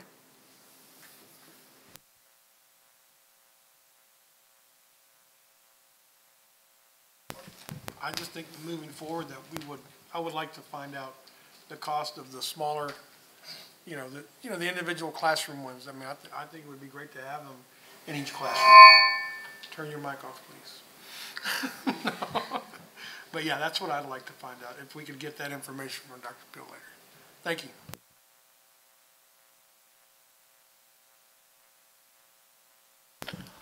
What do you need tonight? Do we need to give you specific numbers? I know we don't have to take bids. We've got this through the co-op. I'm thinking at a minimum we need to do what we discussed, the 30 to 35.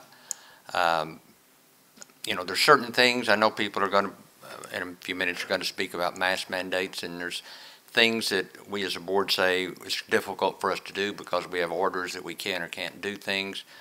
But I don't think we need to just sit around and not be proactive. This is a way that I think we can be proactive, and I think it's in a positive way. It's, as Dr. Peel has said, these institutions that he's mentioned that are utilizing this product are very impressive. And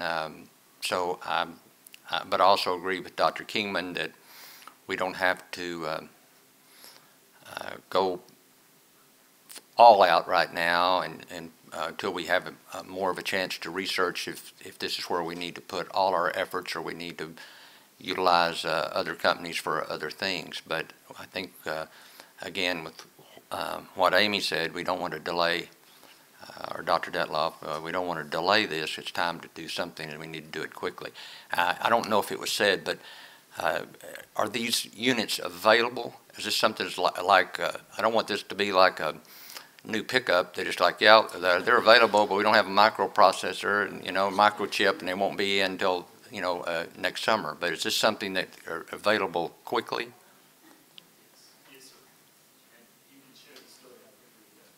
This one, I actually called them on a Tuesday, and they delivered it to Glenn on a Thursday.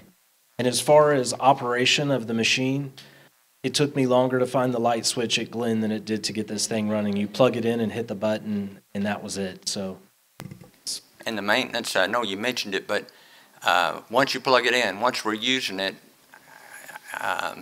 is it how often do we need to do something with it? So, after sale is coordinated through our distributor with Hutton Group of Houston. They're the largest distributor for Trane in the country.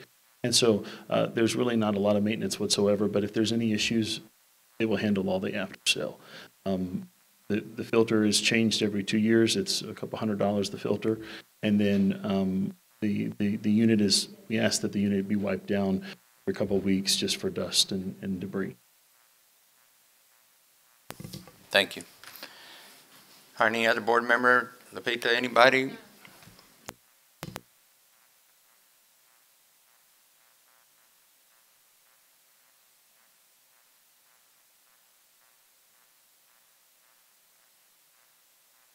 So very little maintenance. These are plug and disinfect. We've been able to design this unit so that it does not need a lot of care other than turn on and turn off and wiping down, like I said, for dust. You can move it. Move it everywhere, okay. Versatile.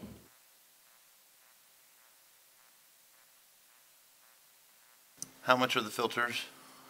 We know we all got pricing on the units, but the filters. So the replacement filter is on average about $150 to $200, depending upon if it's the small one or the large one. But that's where those come in, and that we'll be happy to provide that. And if I may, in regard to the future and other technologies, I would just ask, show us how you can kill SARS-CoV-2 instantaneously in a single pass. That's the true question. No one can say that. Thank you. So, yes, sir, Mr. Parker, if it would, whatever would be the most helpful, we believe that as an administration now, based on your feedback, we can make a recommendation, and then certainly you guys, if you choose to do so, could make a motion or approve that motion. So however, or if you just, as a board member, someone can certainly make a motion as well, or we can make a recommendation, and then you can make a motion. I can make a motion. I'd make a motion to approve based on administration's recommendations for anywhere from 30 to 40 of these units once we look at numbers, but 30 to 40 of these units for our high density, high risk areas initially, with the possibility of coming back to the board for further recommendations in the future. Mr. Parker, I'd second that motion, and on the fact that also if the unit is 99.9% effective against Streptococcus, some of the flu strains that are out there, and some other issues should help also keep kids in school beyond just the COVID issue that we have.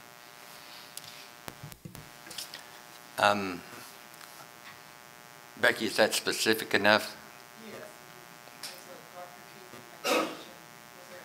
No, I mean just saying 30 to 40. Is that specific enough that we can? All right. Then we've had a motion by Dr. Kingman and a second by Mr. Dindal that we look at purchasing 30 to 40 of these units. And I think right now we're talking about the larger units. Yes. All right. Is there any other board discussion? Is there any public discussion about the air quality systems? Ventilation units. Mr. Parker. Yes, sir. No, sir. No, sir. No, sir. You need to go up because we're recording this, and we need to have you speak at the microphone, please. Be sure to introduce yourself. Good evening. My name's Randall Minton. I'm a substitute teacher for SAISD. I've been taking some quick notes, and basically I'm looking at, okay, what is the life of the machine? What is the cost? After all, we the people paying taxes, we want to know how much it costs. The availability, are they going to be available? I think that was already answered. And the filters.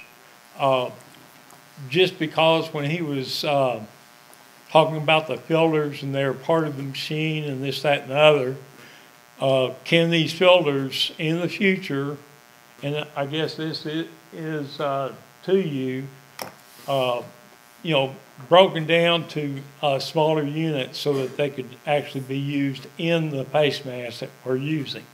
We know that really the face masks are just a facade.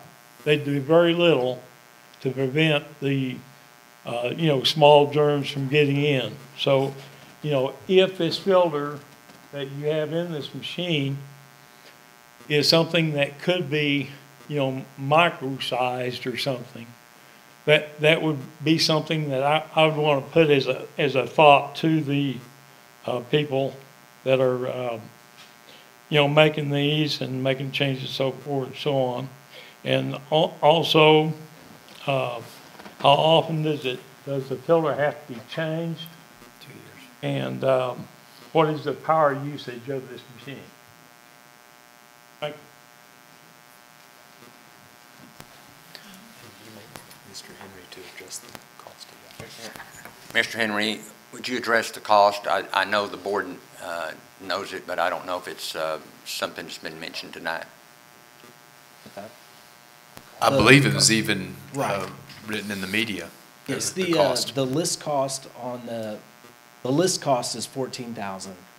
We negotiate. Well, I negotiated down with Dr. Peel down to $10,000 a unit.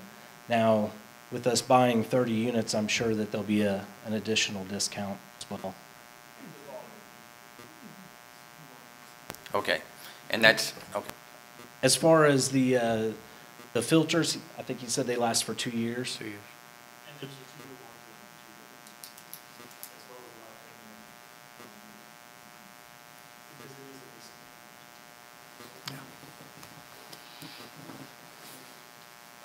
And also Monster is working on.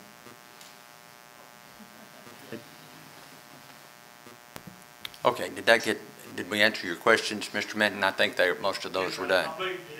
I mean, this is, as Mr. McFarland had stated earlier, we've got ESSER funds here. We're talking about $300,000 to $400,000, if I'm calculating correctly. And so we have room to add more in the future if we need to, but this will be I think would be a good start. All right. Are we ready? Any other public comment, or are we ready to call for a vote? All right. All in favor, say aye. Aye. All opposed, say no. The motion passes. All right. For those of you who've been waiting patiently, I appreciate you waiting. And I do want to say, Dr. Peel, again, thank you for being here. I didn't ask, where are you from? San Antonio. Thank you for. All right. Well, thank you for being here. All right. We have several. I assume everybody is still here, and I'm going to call. There's 1, 2, 3, 4, 5 persons that have signed up to speak. Everyone is signed up saying a mask in school. So please limit your comments to 3 to 5 minutes. Chelsea Hurd, you're the first on my list. And keep this in mind, I don't know if I said it in my earlier comments, items that are not on our agenda, the board will listen to, but I think you know that we can't have discussions about things because it hadn't been posted, so I don't want you to feel like we don't care because we're not able to give you any comments back, okay? My name is Chelsea Hurd. I'm the parent of a current student at SAISD. I strongly encourage you guys to implement some sort of mask rule, especially for those who are not old enough to be vaccinated in school right now. I was comforted by the new technology that was discussed tonight, and I think masks in conjunction with these new technologies would be a great way to ensure that our students can be safe and stay in school and keep our schools open. I heard your comments about how mask mandates are hard to get around legally currently, but if the school district can police rips in jeans, shoulder straps, hair, color, stuff like that, I don't understand why we couldn't put a mask rule in our dress code policies. And a lot was covered today, so that cut my comments a lot shorter. So thank you guys. Thank you. Thank you, Ms. Hurd. Thank you, Ms. Hurd. Next is Devin Hurd.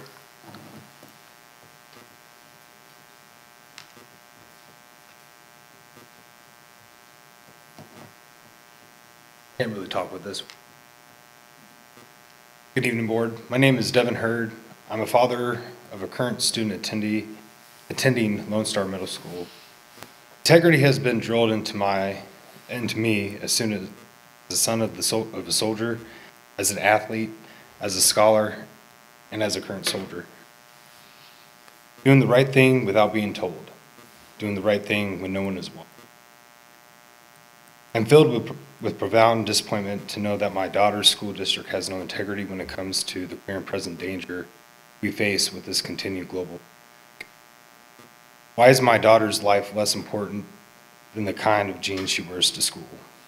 Why is her safety less important than designated drop-off points and pickup points? You can implement all kinds of rules, but a life-saving mask mandate where you draw the line.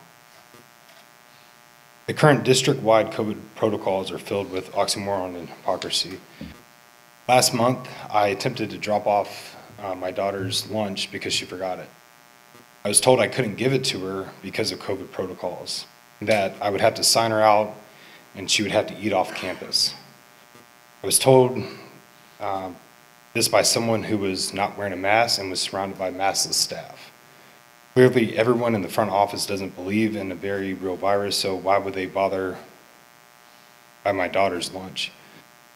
Whether it arrived at 7 a.m. or 11 a.m., just doesn't make sense that I can't.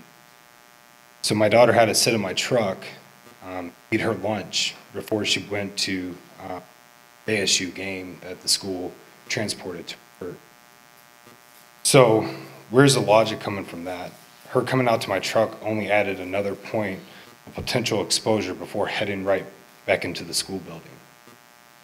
Schools are supposed to be a safe place, and it's currently the most dangerous place my daughter has to be in for 45 hours. So I just ask you that you look into mandating a policy. Thank you for your time. Thank you, Mr. Hurd.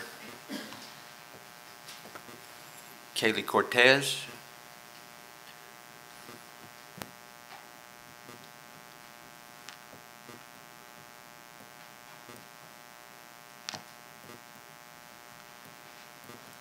Hi, my name is Kaylee. I'm a 7th grader at Lone Star Middle School. This month has been my first opportunity to participate in school athletics. I'm on the volleyball and swim team. I went on spring break when I was in 5th grade at Austin Elementary and never got to see my teachers again. I started middle school online, having no clue what my teachers even looked like. I'm vaccinated, I wear my mask, I'm doing what scientists and doctors tell me what to do. If you don't mandate masks, there won't be enough healthy athletes and coaches to continue a season of any sport. Growing up military, I have friends all over the world. In Hawaii, I'm told only fully vaccinated kids who wear their masks can play sports. Their parents cheer for them on Zoom. If we only mandated half of those precautions, you could assure me that me and my teammates could have a full season. Anything less will almost certainly aid in another devastating loss of normalcy for us kids. I have medically diagnosed asthma. Almost everyone, including me, who goes to Shannon's gym wears their masks while working out. I've seen them doing this for over a year now. Wearing a mask hasn't killed them or stopped them from working out. COVID will. To be honest, most of us kids don't really mind the masks. Masks reduce the spread of germs, but as a middle schooler, I can tell you we are grateful that they cover acne and braces. Please do what is right. Protect me, my friends, my coaches, and my teachers. Thank you.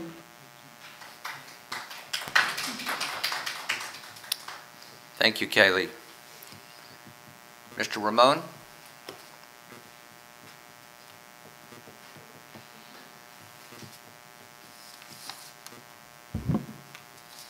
Dr. Detloff, Mr. Parker, remaining members of the board. Here to just kind of reiterate a lot of things that some of my friends, colleagues, and peers have mentioned.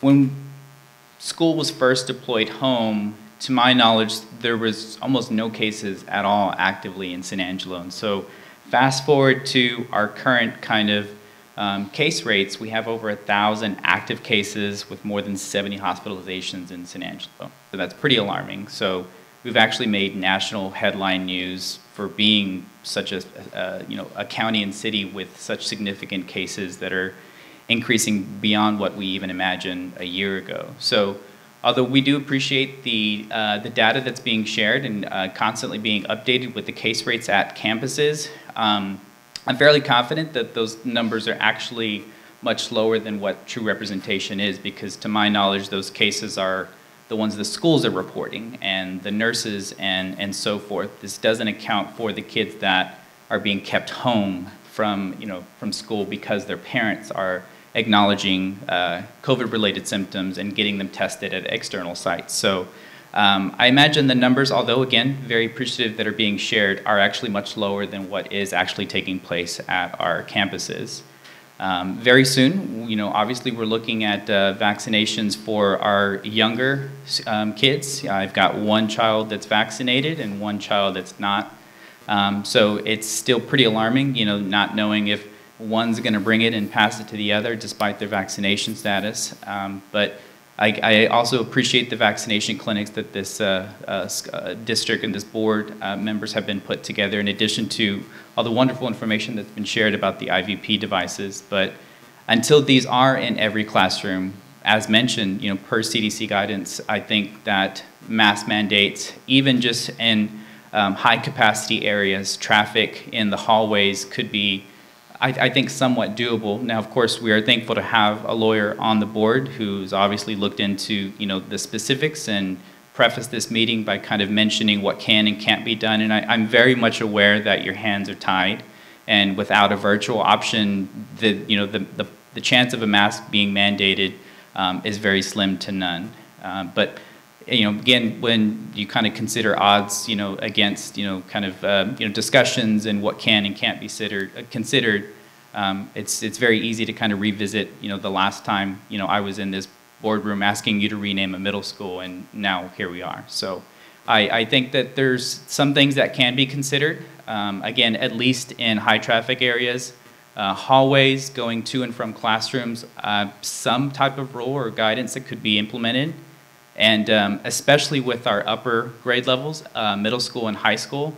Kaylee had mentioned, it's really great at hiding braces and acne, but I feel like mask wearing for some reason in middle school has kind of become something to be made fun of in middle school and high school. So it's kind of fit in along the ranks of braces and glasses and acne, all of which I had in middle school. So it's unfortunate that these kids have now kind of chosen to kind of politicize this with many of their parents and kind of make this a talking point or something to make fun of other children for, when, there could be, doing this to save the life of their immunocompromised sibling that can't go to school because we don't have a mask, okay?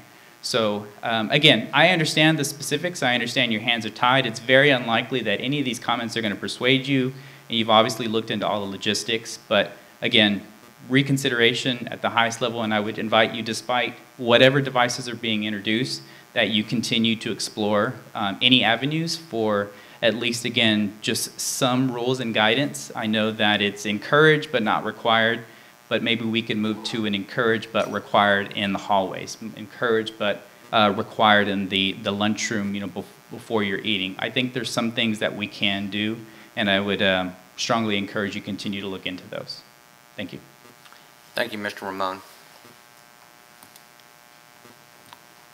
And then I have one other, Ms. Carmen Ledesma, and I think she's going to speak about something different.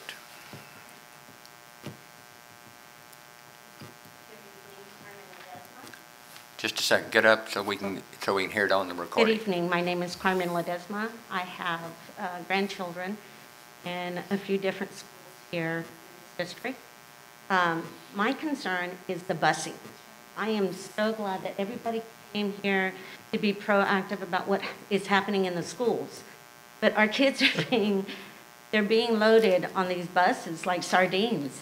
There's no social distancing there. By the time they get to their buses and stuff, they're taking their masks off. So every proactive action that's being taken at school goes out the door when they get on the bus. So my concern, I've went ahead and I've expressed my concern to the schools that, this directly, impacts. And they suggested that I come here to the school board. Not only that, the shelters for the kids when they're waiting for their buses.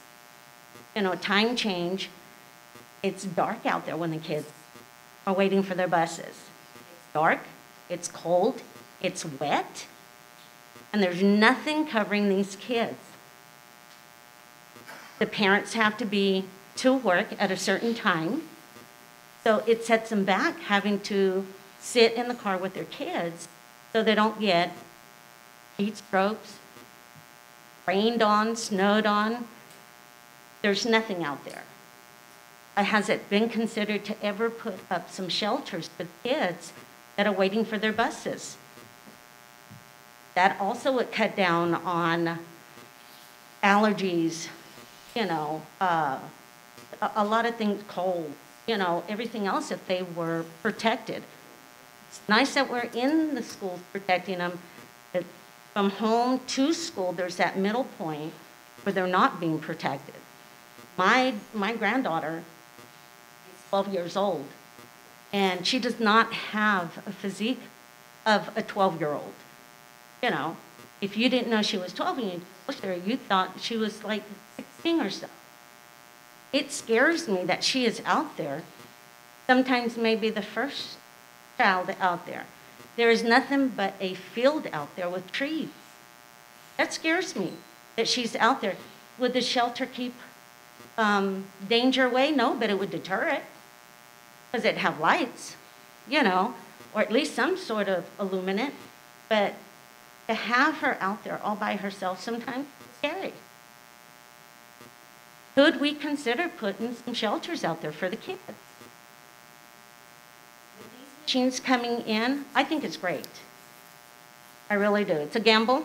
They may work, they may not work. They're new, like this gentleman said, you know, but there's nothing to lose to try them out. But once again, you know, if we get some portable ones, school's out when the kids load up on the bus. Let's figure out how we can get them on the bus and clear out that area, you know, and clear the air, because the kids are not protected there. So I appreciate you giving me the time to express my concerns. And might not be the most popular person walking away, but I'm really disappointed that none of you guys have masks on. When that was going to be the topic today, is a COVID, what we can do to filter the air, and none of you have a mask on. We lead by example, but you don't have it on, sir. I can tell you like I tell my kids, I can take you to the doctor, we can get you medicine, but if you don't take it, it don't work. So you lead by example. The example here, like this gentleman said, you guys will probably not take into consideration, you don't wear them yourself. But these are our babies out there. Thank you. Thank you, Ms. Ledesma.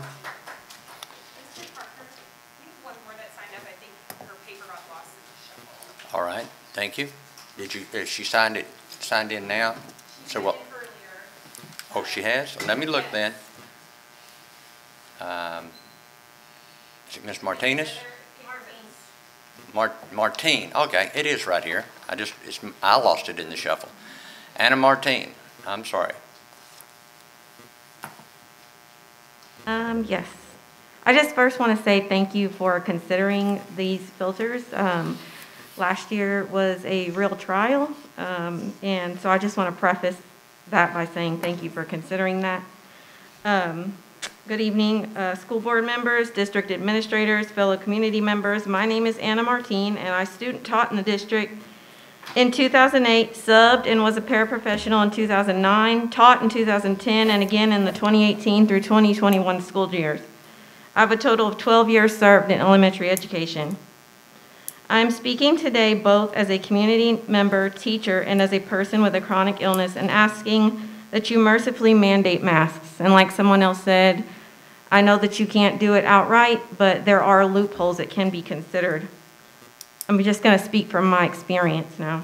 Last year, as we were told to stay home and begin virtual learning for our benefit and to protect the students and faculty from this novel virus, I was so thankful to the district for looking out for my health and the wellness of my students. I enthusiastically dove into creating virtual content for my students, but I was especially grateful because, you see, my grandmother was suffering from Parkinson's and dementia, and was relying on me for help at home. You made a decision that kept her from contracting this disease. Then, at around the time of the school district beginning, she went on hospice, and I felt both ambiguous and abandoned. I felt the plans did not involve teachers and were, in my experience, lax on the CDC recommendations.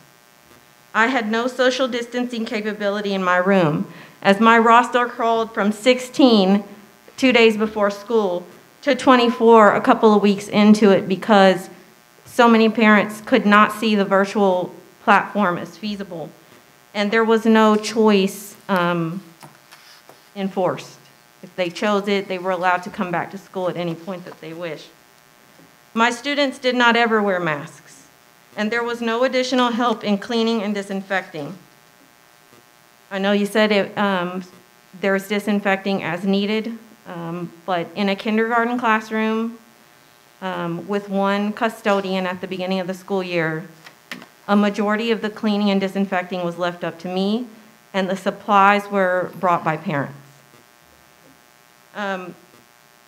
As you can imagine, with a person on hospice at home, you would want to be very careful, but I felt as though I was taking my life into my hands every day. Stress and anxiety became a constant companion.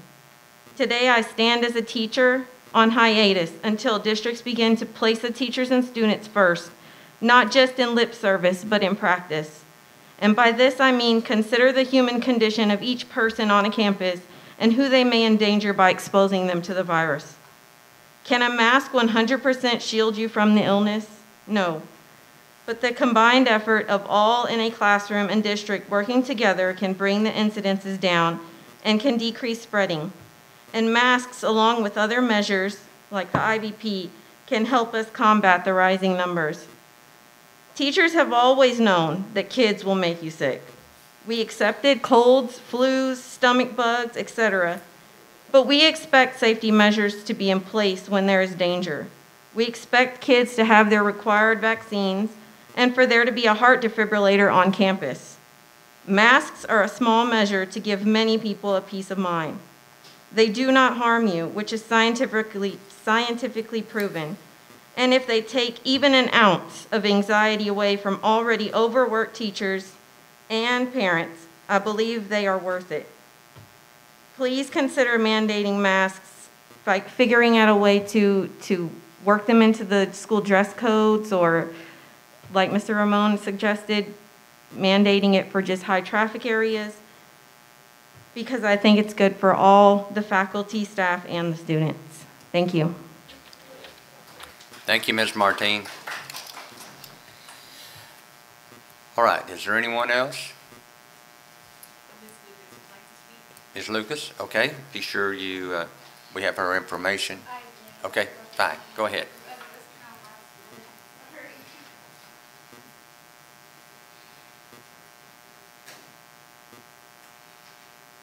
Hi, thank you. Thank you for all you do, all at the schools, and all that you've done through COVID. And I just want to say that I would err on the side of freedom, and I didn't hear anybody talking about the legal side of it. Is our AG, Ken Paxton, and our governor says that masks cannot be mandated in our state. And I want to say that erring on the side of giving the students and the teachers and everybody a choice of whether to have a mask or not to have a mask, because it feels like you're taking away freedom from one group and the other group can push their agenda on everyone. And so we can start saying everybody has to wear burqas or something. But what we want is freedom to choose and have respect for the ones that want to wear a mask and the ones that don't want to wear a mask. I had COVID. My family had COVID about 7 months ago. We got over it. We are okay, and if with the right treatments, which we should be encouraging in our city, that they have talked about how strong your immune system is, and that they're realizing now that people have strong immunity after having COVID. And my daughter-in-law just died 2 weeks ago from getting the vaccine. So I do not think we should mandate vaccines either.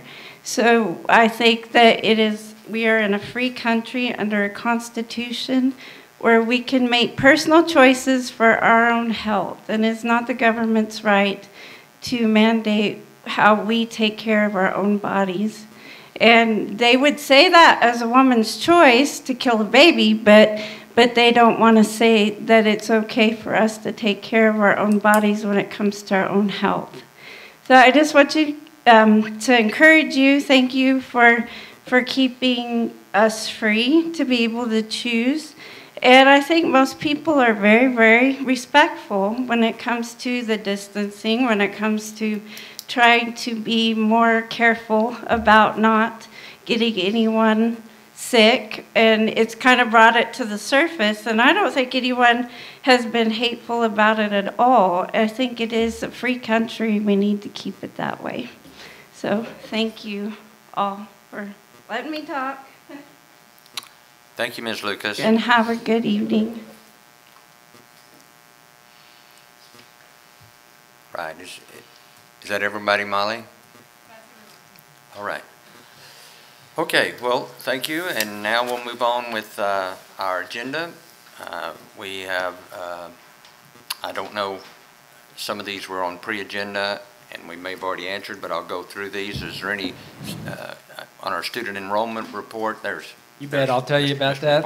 For the September report that you have for the September 7th, third Tuesday of the school year, we have 13,803 total students according to that report on September 7th, which is down from this time, or that time I should say, last year by about 153 student count. As I'm looking at it, so that was September 7th. I've seen the most recent one as of today, and we're growing in student number, but it's keeping about that 150 difference. Thank you. Any other questions? Anybody have questions for Mr. McFarland? Okay. Dr. Ritter, update, anything on updated academic programs? Thank you and good evening, Mr. Parker, Dr. Detloff, and members of the board. It's our pleasure this evening to discuss with you how we are addressing the learning gap, and I have with me Mrs. Ricky Black, who is our director for elementary curriculum and instruction in the district.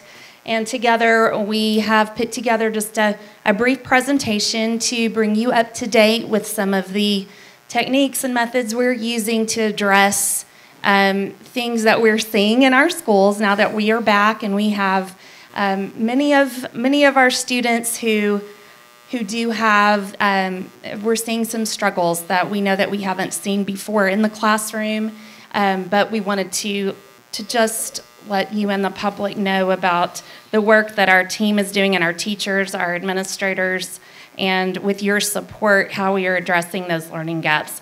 I will, let's see here. Thank you.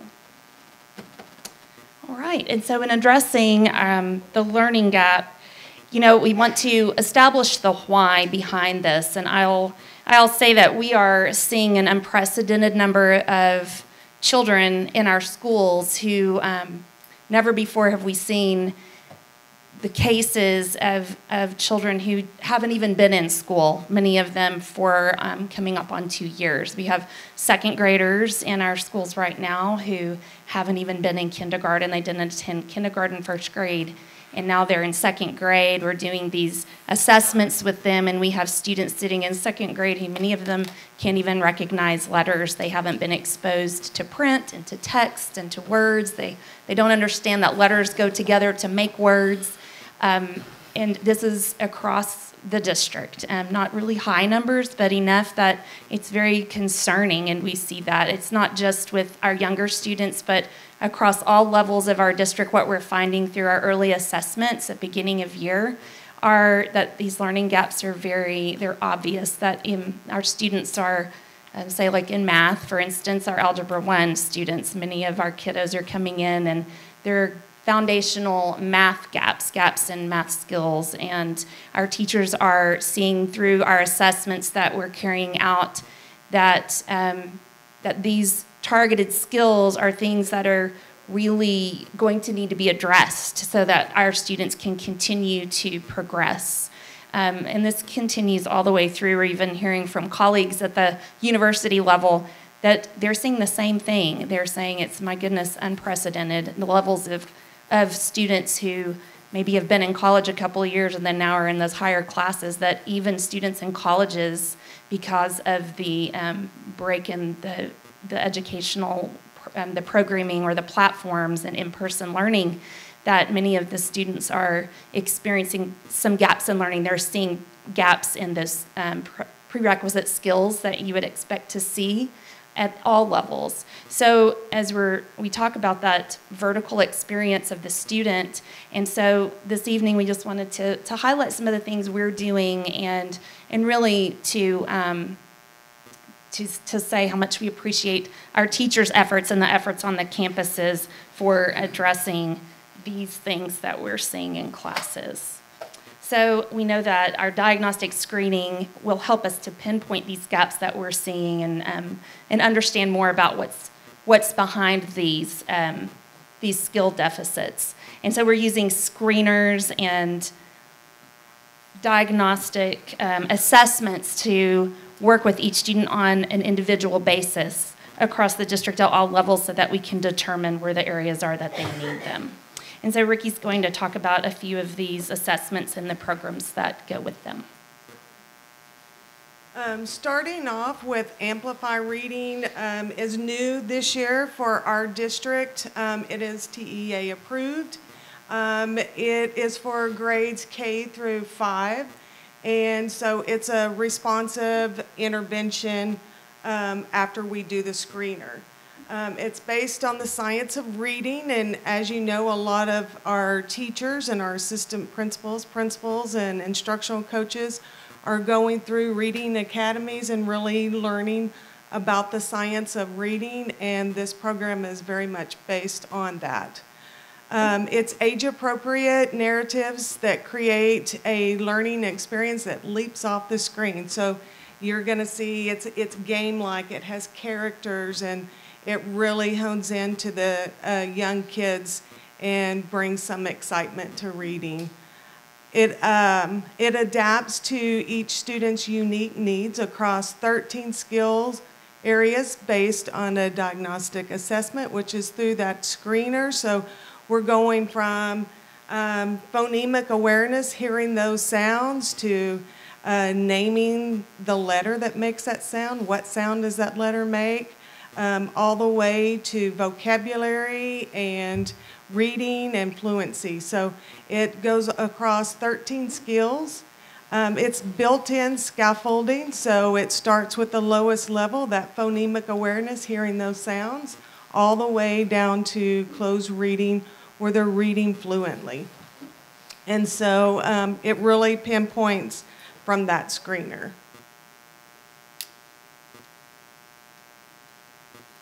So this is the first screener that I was talking about, and it's K through 2. So it's our kinder through 2nd grade, and it's the ELAR. It's the reading portion. It is teacher-led.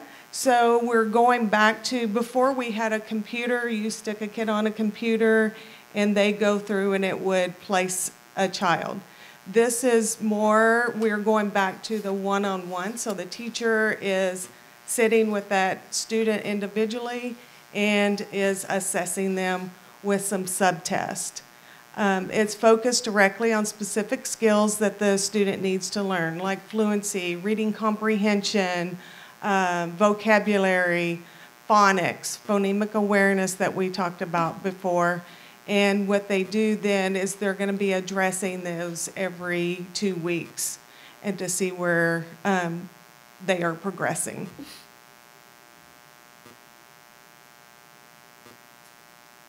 And then we're really excited because as reading is mandated by the state, Math is not. So the math screener is new. We've never had a math screener before, but we know with kids being out that there is some gaps, and we want to be able to pinpoint those gaps with math also.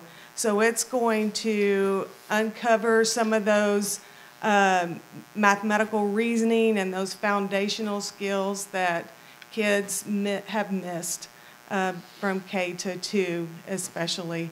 And those are going to be like number sense, computation.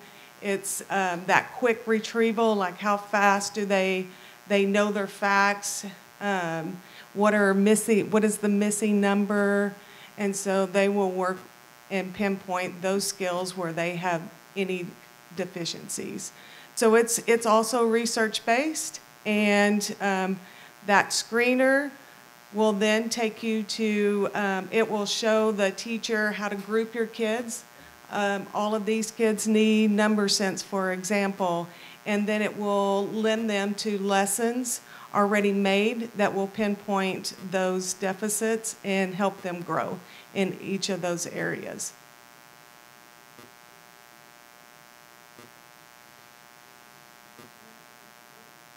And then for our 3rd grade up to high school, we've added high school this year. What we've used in the past, and that's NWEA MAP. So that's the MAP growth, in literacy, math, and science. It is computer-based as far as they get on, and they go through this assessment. And as the kids go along, if they keep progressing, it keeps going until they top out of where their level is. And so if they start going and they run into some troubles, it backs it down a little bit, so it really gets to where the student is. And so that tells the teacher where they're ready to learn. And it will also group kids, give lessons for students, and so that it's a lot more pinpointed and targeted for the teachers to be able to bring those small groups and help them grow.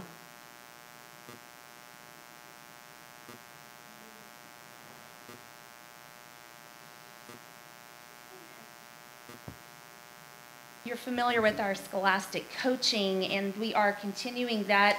This year, we're excited that our scholastic coaches are back on campuses and working directly with teachers, along with our instructional coaches, and our on-site consultants are coaching those ICs, the instructional coaches, to work with teachers in the classroom through their professional learning communities and professional learning. They're also directly assisting teachers with their scholastic libraries, intentional planning, guided reading components, and the components of our literacy resources that we have continued to keep, we just continue to build those on every campus. And we have also grown our middle school literacy program and the support through the social studies content. We're also training and helping our social studies teachers with literacy so that they are learning more about literacy and how it goes together with their content as well. And we are also continuing our math solutions coaching. And again, the focus with instructional coaches, but also with teachers directly in the classroom and bringing them together and helping them learn more about effective instructional strategies for math.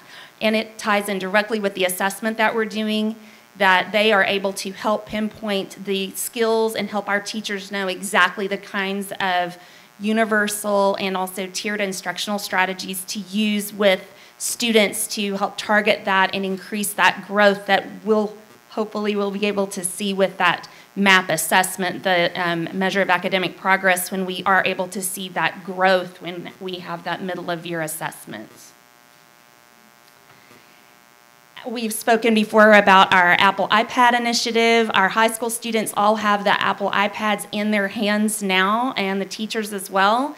And they have really taken off and are learning so much about what they can do in the classroom every single day, and use that as not just a tool for like a digital worksheet, but what are they doing to synthesize information and use our learner profile attributes to utilize this tool to help them to grow in their skills as a student who can go in and seek information, find information, and then synthesize that information to create something original and to also help them with products that are very original and creative. And it's been really exciting to see this happening. We're working with so the middle school teachers have their iPads as well, and we have our digital innovation facilitators who are Brandon Lagon and Jennifer Feck, who are going to campuses and helping to teach our teachers in between times that our Apple coaches are coming to San Angelo to help us with that as well.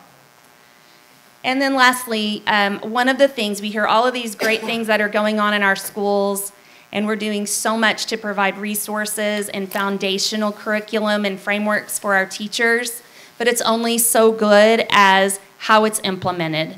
And we're helping our principals, our instructional coaches, our campus administrators to really help them with implementation and what are the things that they need to be looking for in the classroom. Our principals are receiving executive coaching from a group that's coming in to do professional coaching with them. And that is going to be so helpful as they help them with their goal setting. It aligns with their principal appraisals. The state of Texas changed principal appraisals this year for their TPES to align with the levers of effective school leadership, which focuses on instructional leadership directly in the classroom. So it's helping our principals set goals. What are the things they need to be looking for in the classroom? How often are they getting into classroom to observe instruction? And then what kinds of feedback are they providing our teachers to really improve the practice and to make sure that the things that we're investing in, both time and resources, that those things are actually being utilized with fidelity in the classroom and that we're seeing the outcomes that we hope to see from those. So that is really just an update on the things we're doing. Are there any questions from the board at this time? So Jana, obviously we're doing all these things so we can have data-driven instruction in the classrooms. With our one-to-one initiative, will it also allow, is there an easy way for parents to access where their student is so that when they are at home using the same iPad that they're using on campus, they're making sure that they're on the right level for reading and math, etc., other than just homework, but when they're encouraging their child to do above and beyond things so that they're doing it on the right level? I'll say that so our iPads are at high school only for now, but with our elementary students, for example, there is a strong focus with those classroom teachers who are helping parents as partners. They're going to know the levels of their students, what their levels are, what they are working on, what they need to be doing, and where their goals are for growth. The same thing with middle school students. They'll be working with them closely. High school students, we hope so, yes, but high school students are, as they, of course, matriculate and they're older through the levels, they're a lot more independent. But there are definitely ways that teachers are going to reach out and work with parents because we know that with this, the learning gaps that we've seen, we have to get our students back on level. We have to. And so whatever it takes for us to have that communication with parents and really partner with them at all levels is what is going to happen for them. Absolutely. And on the M class, they have a parent-home connection. And it actually, before you'd always have a site, work on these items, but a lot of times some of our parents may not know how to teach that. It actually gives videos and how-tos and gives them lessons like you need these kind of materials, do this project at home that will enforce what we're doing on campus. One thing I'll add is with House Bill 4545, it is a requirement that all students who are unsuccessful on the STAR test in any area content, that we are providing 30 hours of additional intervention and instruction to them through the school year. We are addressing that after we finish these assessments at the beginning of year. We're developing those individual instruction and acceleration plans for every student that was not successful, but then also the ones that maybe they were successful on STAR, but our assessment is telling us that we need to be paying closer attention and that there are some skills that are still lacking, and we will have those plans that we will be working through with them as well, and that's at all levels, elementary, middle school, and high school. Try this mic. So I think, so first of all, I loved hearing about all the different programs. I've heard some, but thank you for all the details. But my concern is about the second graders that you mentioned at the beginning. And I was wondering if M-Class and Amplify Reading, I'm assuming it starts them at the beginning. So I was wondering how fast we can expect them to propel and get back up to where they are, where they need to be grade level wise. You know, it's going to take individual instruction. It's really nothing that just a program is going to do. It's going to take individual instruction, one-on-one instruction. So the interventionists that we did hire for every elementary school this year, they're busy, busy, busy. They are working with those students, and they may be having to drop them down, obviously, to a very much lower level of like emergent reader level skills to work on with them, and starting from the very basic. But they're going to make growth. What we see with those younger students, they do make faster growth. And so we anticipate that will happen, but it is going to take time. And it's concerning, absolutely, because we just haven't seen the numbers that we're seeing with learning gaps like we see. And so we have to find ways to address that, and find ways during the school day when it's most effective to work with them and pull those students and find time to work with them. And also after school, before school, I mean, we're doing everything we can to pull them in for additional tutoring sessions, and utilizing even individuals, maybe retired teachers who are coming into our schools and helping us with these students. It's just going to take an individual learning plan based on this great assessment, and also the programs, but it will be that individualized instruction that has to occur. Dr. Ritter, do we have sufficient instructional specialists and/or tutors? And if not, are they even available at this point? We do. At this time, we do have interventionists that are at every elementary school. And so that's great, and we're thrilled with that. We know that, and these are all interventionists that Ricky and her team in elementary interviewed each one of them. So these are master teachers that are very skilled at helping. And it's not just reading, it's reading and math, because we know that math, Sure. It may be not as apparent as it is when a student can't read, but we're seeing the gaps there as well. So these people are skilled and trained to work with the students individually for reading and math deficits as well. Right, that math deficit may not be as evident in second grade as it turns up to be in fourth grade all of a sudden. That's right. We do work with them once a month. We pull those interventionists and continue professional learning and training, and then also just help to calibrate the skills that we are focusing on with them, because they're coming and bringing data from about their students, so that we can talk about it and talk about what we can do to address the needs of these kids, and let them hear from each other as well about what's working, what maybe isn't working so well, and then get ideas from each other and collaborate around how to increase the effectiveness. Right. Well, as Dr. McFarland mentioned earlier, there are some ESSER funds out there that if we need to somehow bring those learning gaps under control as best we can, and absolutely. If it takes yes. people, then we need to find those yes. people to make that happen. Yes, and the ESSER funds are definitely assisting with all of these things that we highlighted today. Sure. Okay, thanks. Yes, thank you. The child or children that you're seeing in first or second grade that don't know their letters, anything, or is this the first time they've been in school, or yes. they haven't been in other schools and transferred in, and they haven't been in our schools? They're just coming in for the first time.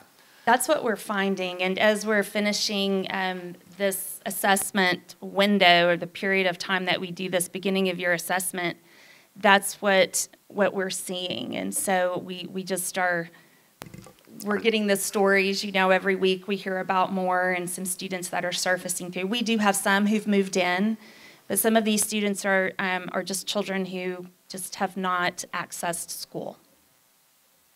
And are they, is English their first language? Yes. Some are not, but some are. It's a mix, definitely. And I know, right,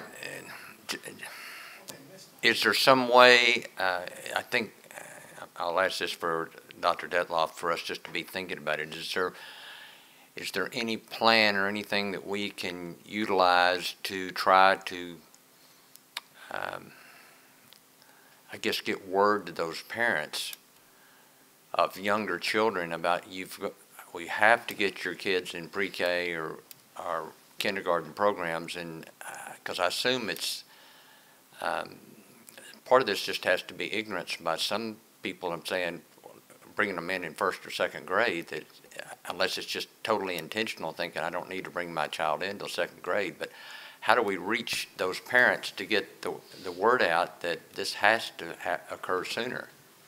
One of the things that we're doing, and this is also with Whitney and Molly and our communications team, and the pop-up events that you hear about, our literacy pop-up events. We've done lots of pop-up events across our neighborhoods throughout the summer to highlight San Angelo Reads, but also to use those events to attract people to the understanding of the importance of early literacy and getting their students in school.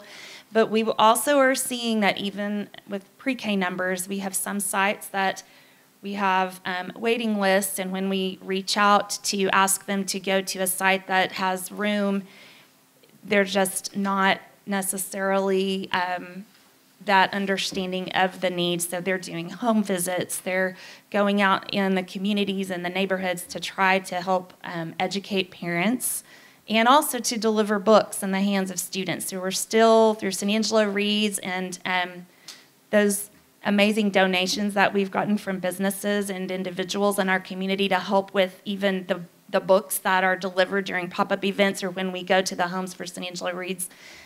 Those are things all that help to get books into the homes. Because I think that that's probably one of the most eye-opening things, is that we realize that we have an 8-year-old sitting in front of us who hasn't seen print, who doesn't even understand what letters are. So it's been very eye-opening for us, but all of us are out there trying to help and determine next steps and what we need to do to help. And Mr. Parker, I think, the terminology we use now, also learning gap, I think describes that. In the past, that may be talking about discussing a learning loss, but with a learning gap, they have never accessed schooling at all. And so what we're seeing is the families are nervous about the health of their children, and so they're just many are making a choice to keep their students at home, and typically that's happened at the pre-K, kindergarten, and first grade levels. So I think we've kind of shifted that terminology to learning gap because these individuals simply haven't accessed school. I think I do want to make a comment and show my appreciation to Ms. Black and our curriculum instruction team and Dr. Ritter. What we've heard tonight is that tiered system of support. So first, with these new screeners, so they looked at the evidence before them with the learning loss, and with these screeners, we're screening all K through 2 students in math and reading. So that's differentiating into small groups. And then the overlay is the coaching, the executive coaching that you're seeing to show, okay, now let's use the research-based practices, and let's, just like we use the science behind virus mitigation, let's use the science behind teaching reading and math. So that overlay now we have the groups from the assessments and the new screeners. So now let's overlay the best practices, the research-based practices, and we're teaching our educators and principals of the best way to do that. So we're hopeful that tiered approach and multi-systems of support will certainly enhance and help us to close that gap, because that is new for us, that we are seeing this last 18 months, many families choosing not to go to school because they're concerned about the health of their students. And then, of course, if you couple that with a virtual platform versus in-person learning, we have some of that too. So I appreciate the efforts that are being made to do what we can, and we're going to keep working diligently until we can ensure all our students have that school readiness to begin and launch their literacy and numeracy careers. One thing that we wanted to highlight is we really wanted to highlight our Spanish-speaking families and our numbers of our bilingual classes. and it has increased. And so that's exciting and encouraging. And when you go into those classrooms, it's really exciting learning to see that. So that is an encouraging area where we're seeing great success and lots of growth with our students who are in our Spanish pre-K and kindergartens this year. Sorry, last question, Dr. Ritter. Are we seeing a significant amount of influx of migrant students in our district that you can tell? Oh gosh, where we've seen really the greatest increase from previous years is in the higher levels, even high school. Lakeview High School, I don't know the exact number, and that might be a future academic report because it's very interesting. We have a large number of migrant students from other countries, not Mexico, and so that's been so technically they're coming unaccompanied from families, just unaccompanied wow. migrants, okay. Yes, youth, and coming in, being placed by different entities into homes where they've located family members, maybe. And okay, so they are finding homes and not just showing up. Yes, finding homes, but they're considered, unaccompanied youth to come into the country, and they're coming here. So yes, so lots in our, or more than we've ever seen before in the older grade levels. Okay, thanks. Thanks for that update. All right, any other questions? Dr. Ritter, Ms. Black, we appreciate you. Thank you for waiting patiently to be able to give your report. Thank you so much. Thanks.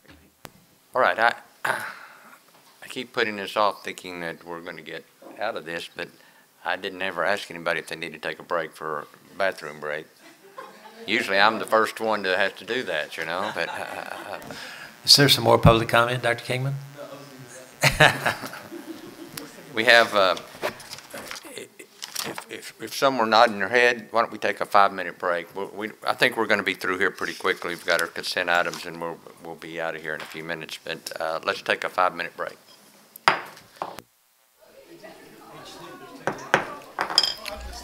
All right, we're going to go back on the record.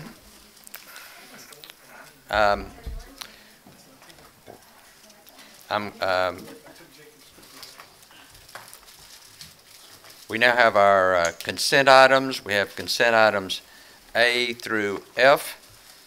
Consent item A is consider donations. Consent item B is consider approval of the quarterly investment report ending August 31 through 2021.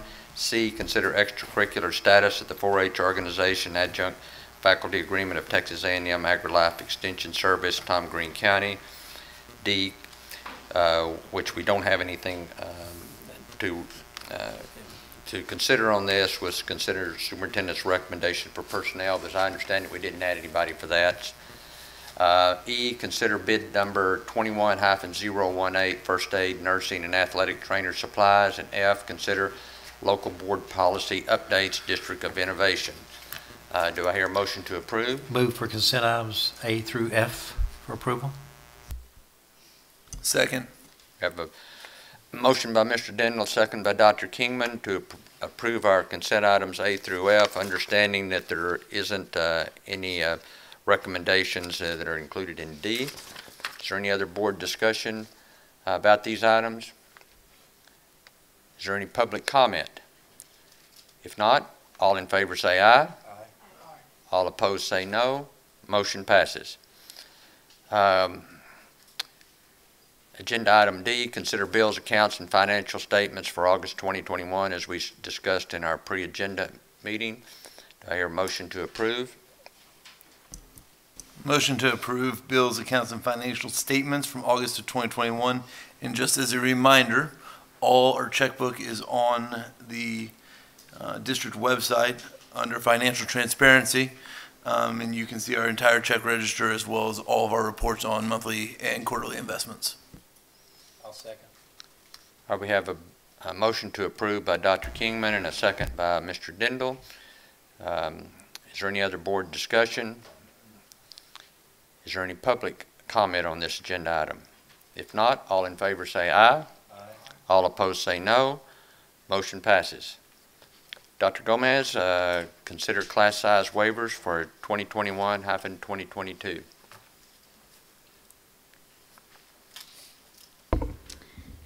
Mr. Parker, Dr. Detloff, and members of the board, as you received in your board packet, pursuant to Texas Education Code 25.112, each district in Texas is required to conduct a class size enrollment survey for kindergarten through 4th grade. As you know, we're constantly monitoring enrollment, and things can change even from when we submitted this in your board packet on Friday to today. So I want to provide some further clarity on what we originally submitted to you. If a classroom exceeds a 22-to-1 student-to-teacher ratio, the district must submit a waiver request to the Texas Education Agency after receiving approval from the local Board of Trustees. We conduct these weekly class surveys every Monday and have been monitoring classes from the beginning of the school year. So as of Friday, out of our 17 elementary campuses with 265 K through 4th grade classrooms, we had 4 campuses with a total of 8 classrooms exceeding the 22-to-1 student-to-teacher ratio. As of today, with our enrollment count, we've added an additional campus with 1 additional classroom. So we will be submitting that waiver to TEA with your approval. Thank you, Dr. Gomez. We discussed some of this at our pre-agenda meeting. Is there any other board questions for Dr. Gomez on this issue? Dr. Gomez, so just to reiterate, this is for 9 out of 265 classrooms? Correct. Okay. And then do we need, for our motion, do we need to amend, since this says 8? Okay. Yes. 9. Oh, 9. Okay. Yes. Okay, I'll make the motion that we approve administrative recommendations for the approval of class size waivers with the amendment for 9 classrooms exceeding the 22-to-1 student ratio as outlined otherwise above. Second. We have a motion by Dr. King and a second by Mr. Gallegos to, as discussed, consider class size waivers for 2021-2022. 5 campuses, 9 classrooms. Is there any other board discussion on this agenda item? Is there any public comment? If not, all in favor say aye. Aye. All opposed say no. Motion passes. I'll go through announcements and then we're going to go very briefly into the executive session. We have our TASA convention in Dallas this Thursday, Friday, and Saturday, September 24th through and September 25th, 2021. October 12th, we have our finance pre-agenda workshop. That'll be on a Tuesday. And then October 18th, we have our regular board meeting.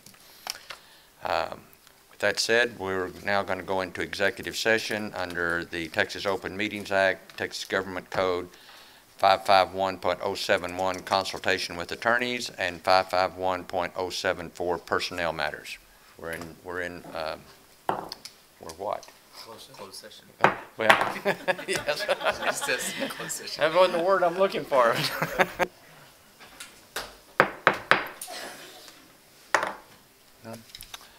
All right, we're back from executive session. We've got our board team back. We took no votes. We took no action. Unless any board member has anything else that needs to be announced, the meeting will now be adjourned. Thank you for being here.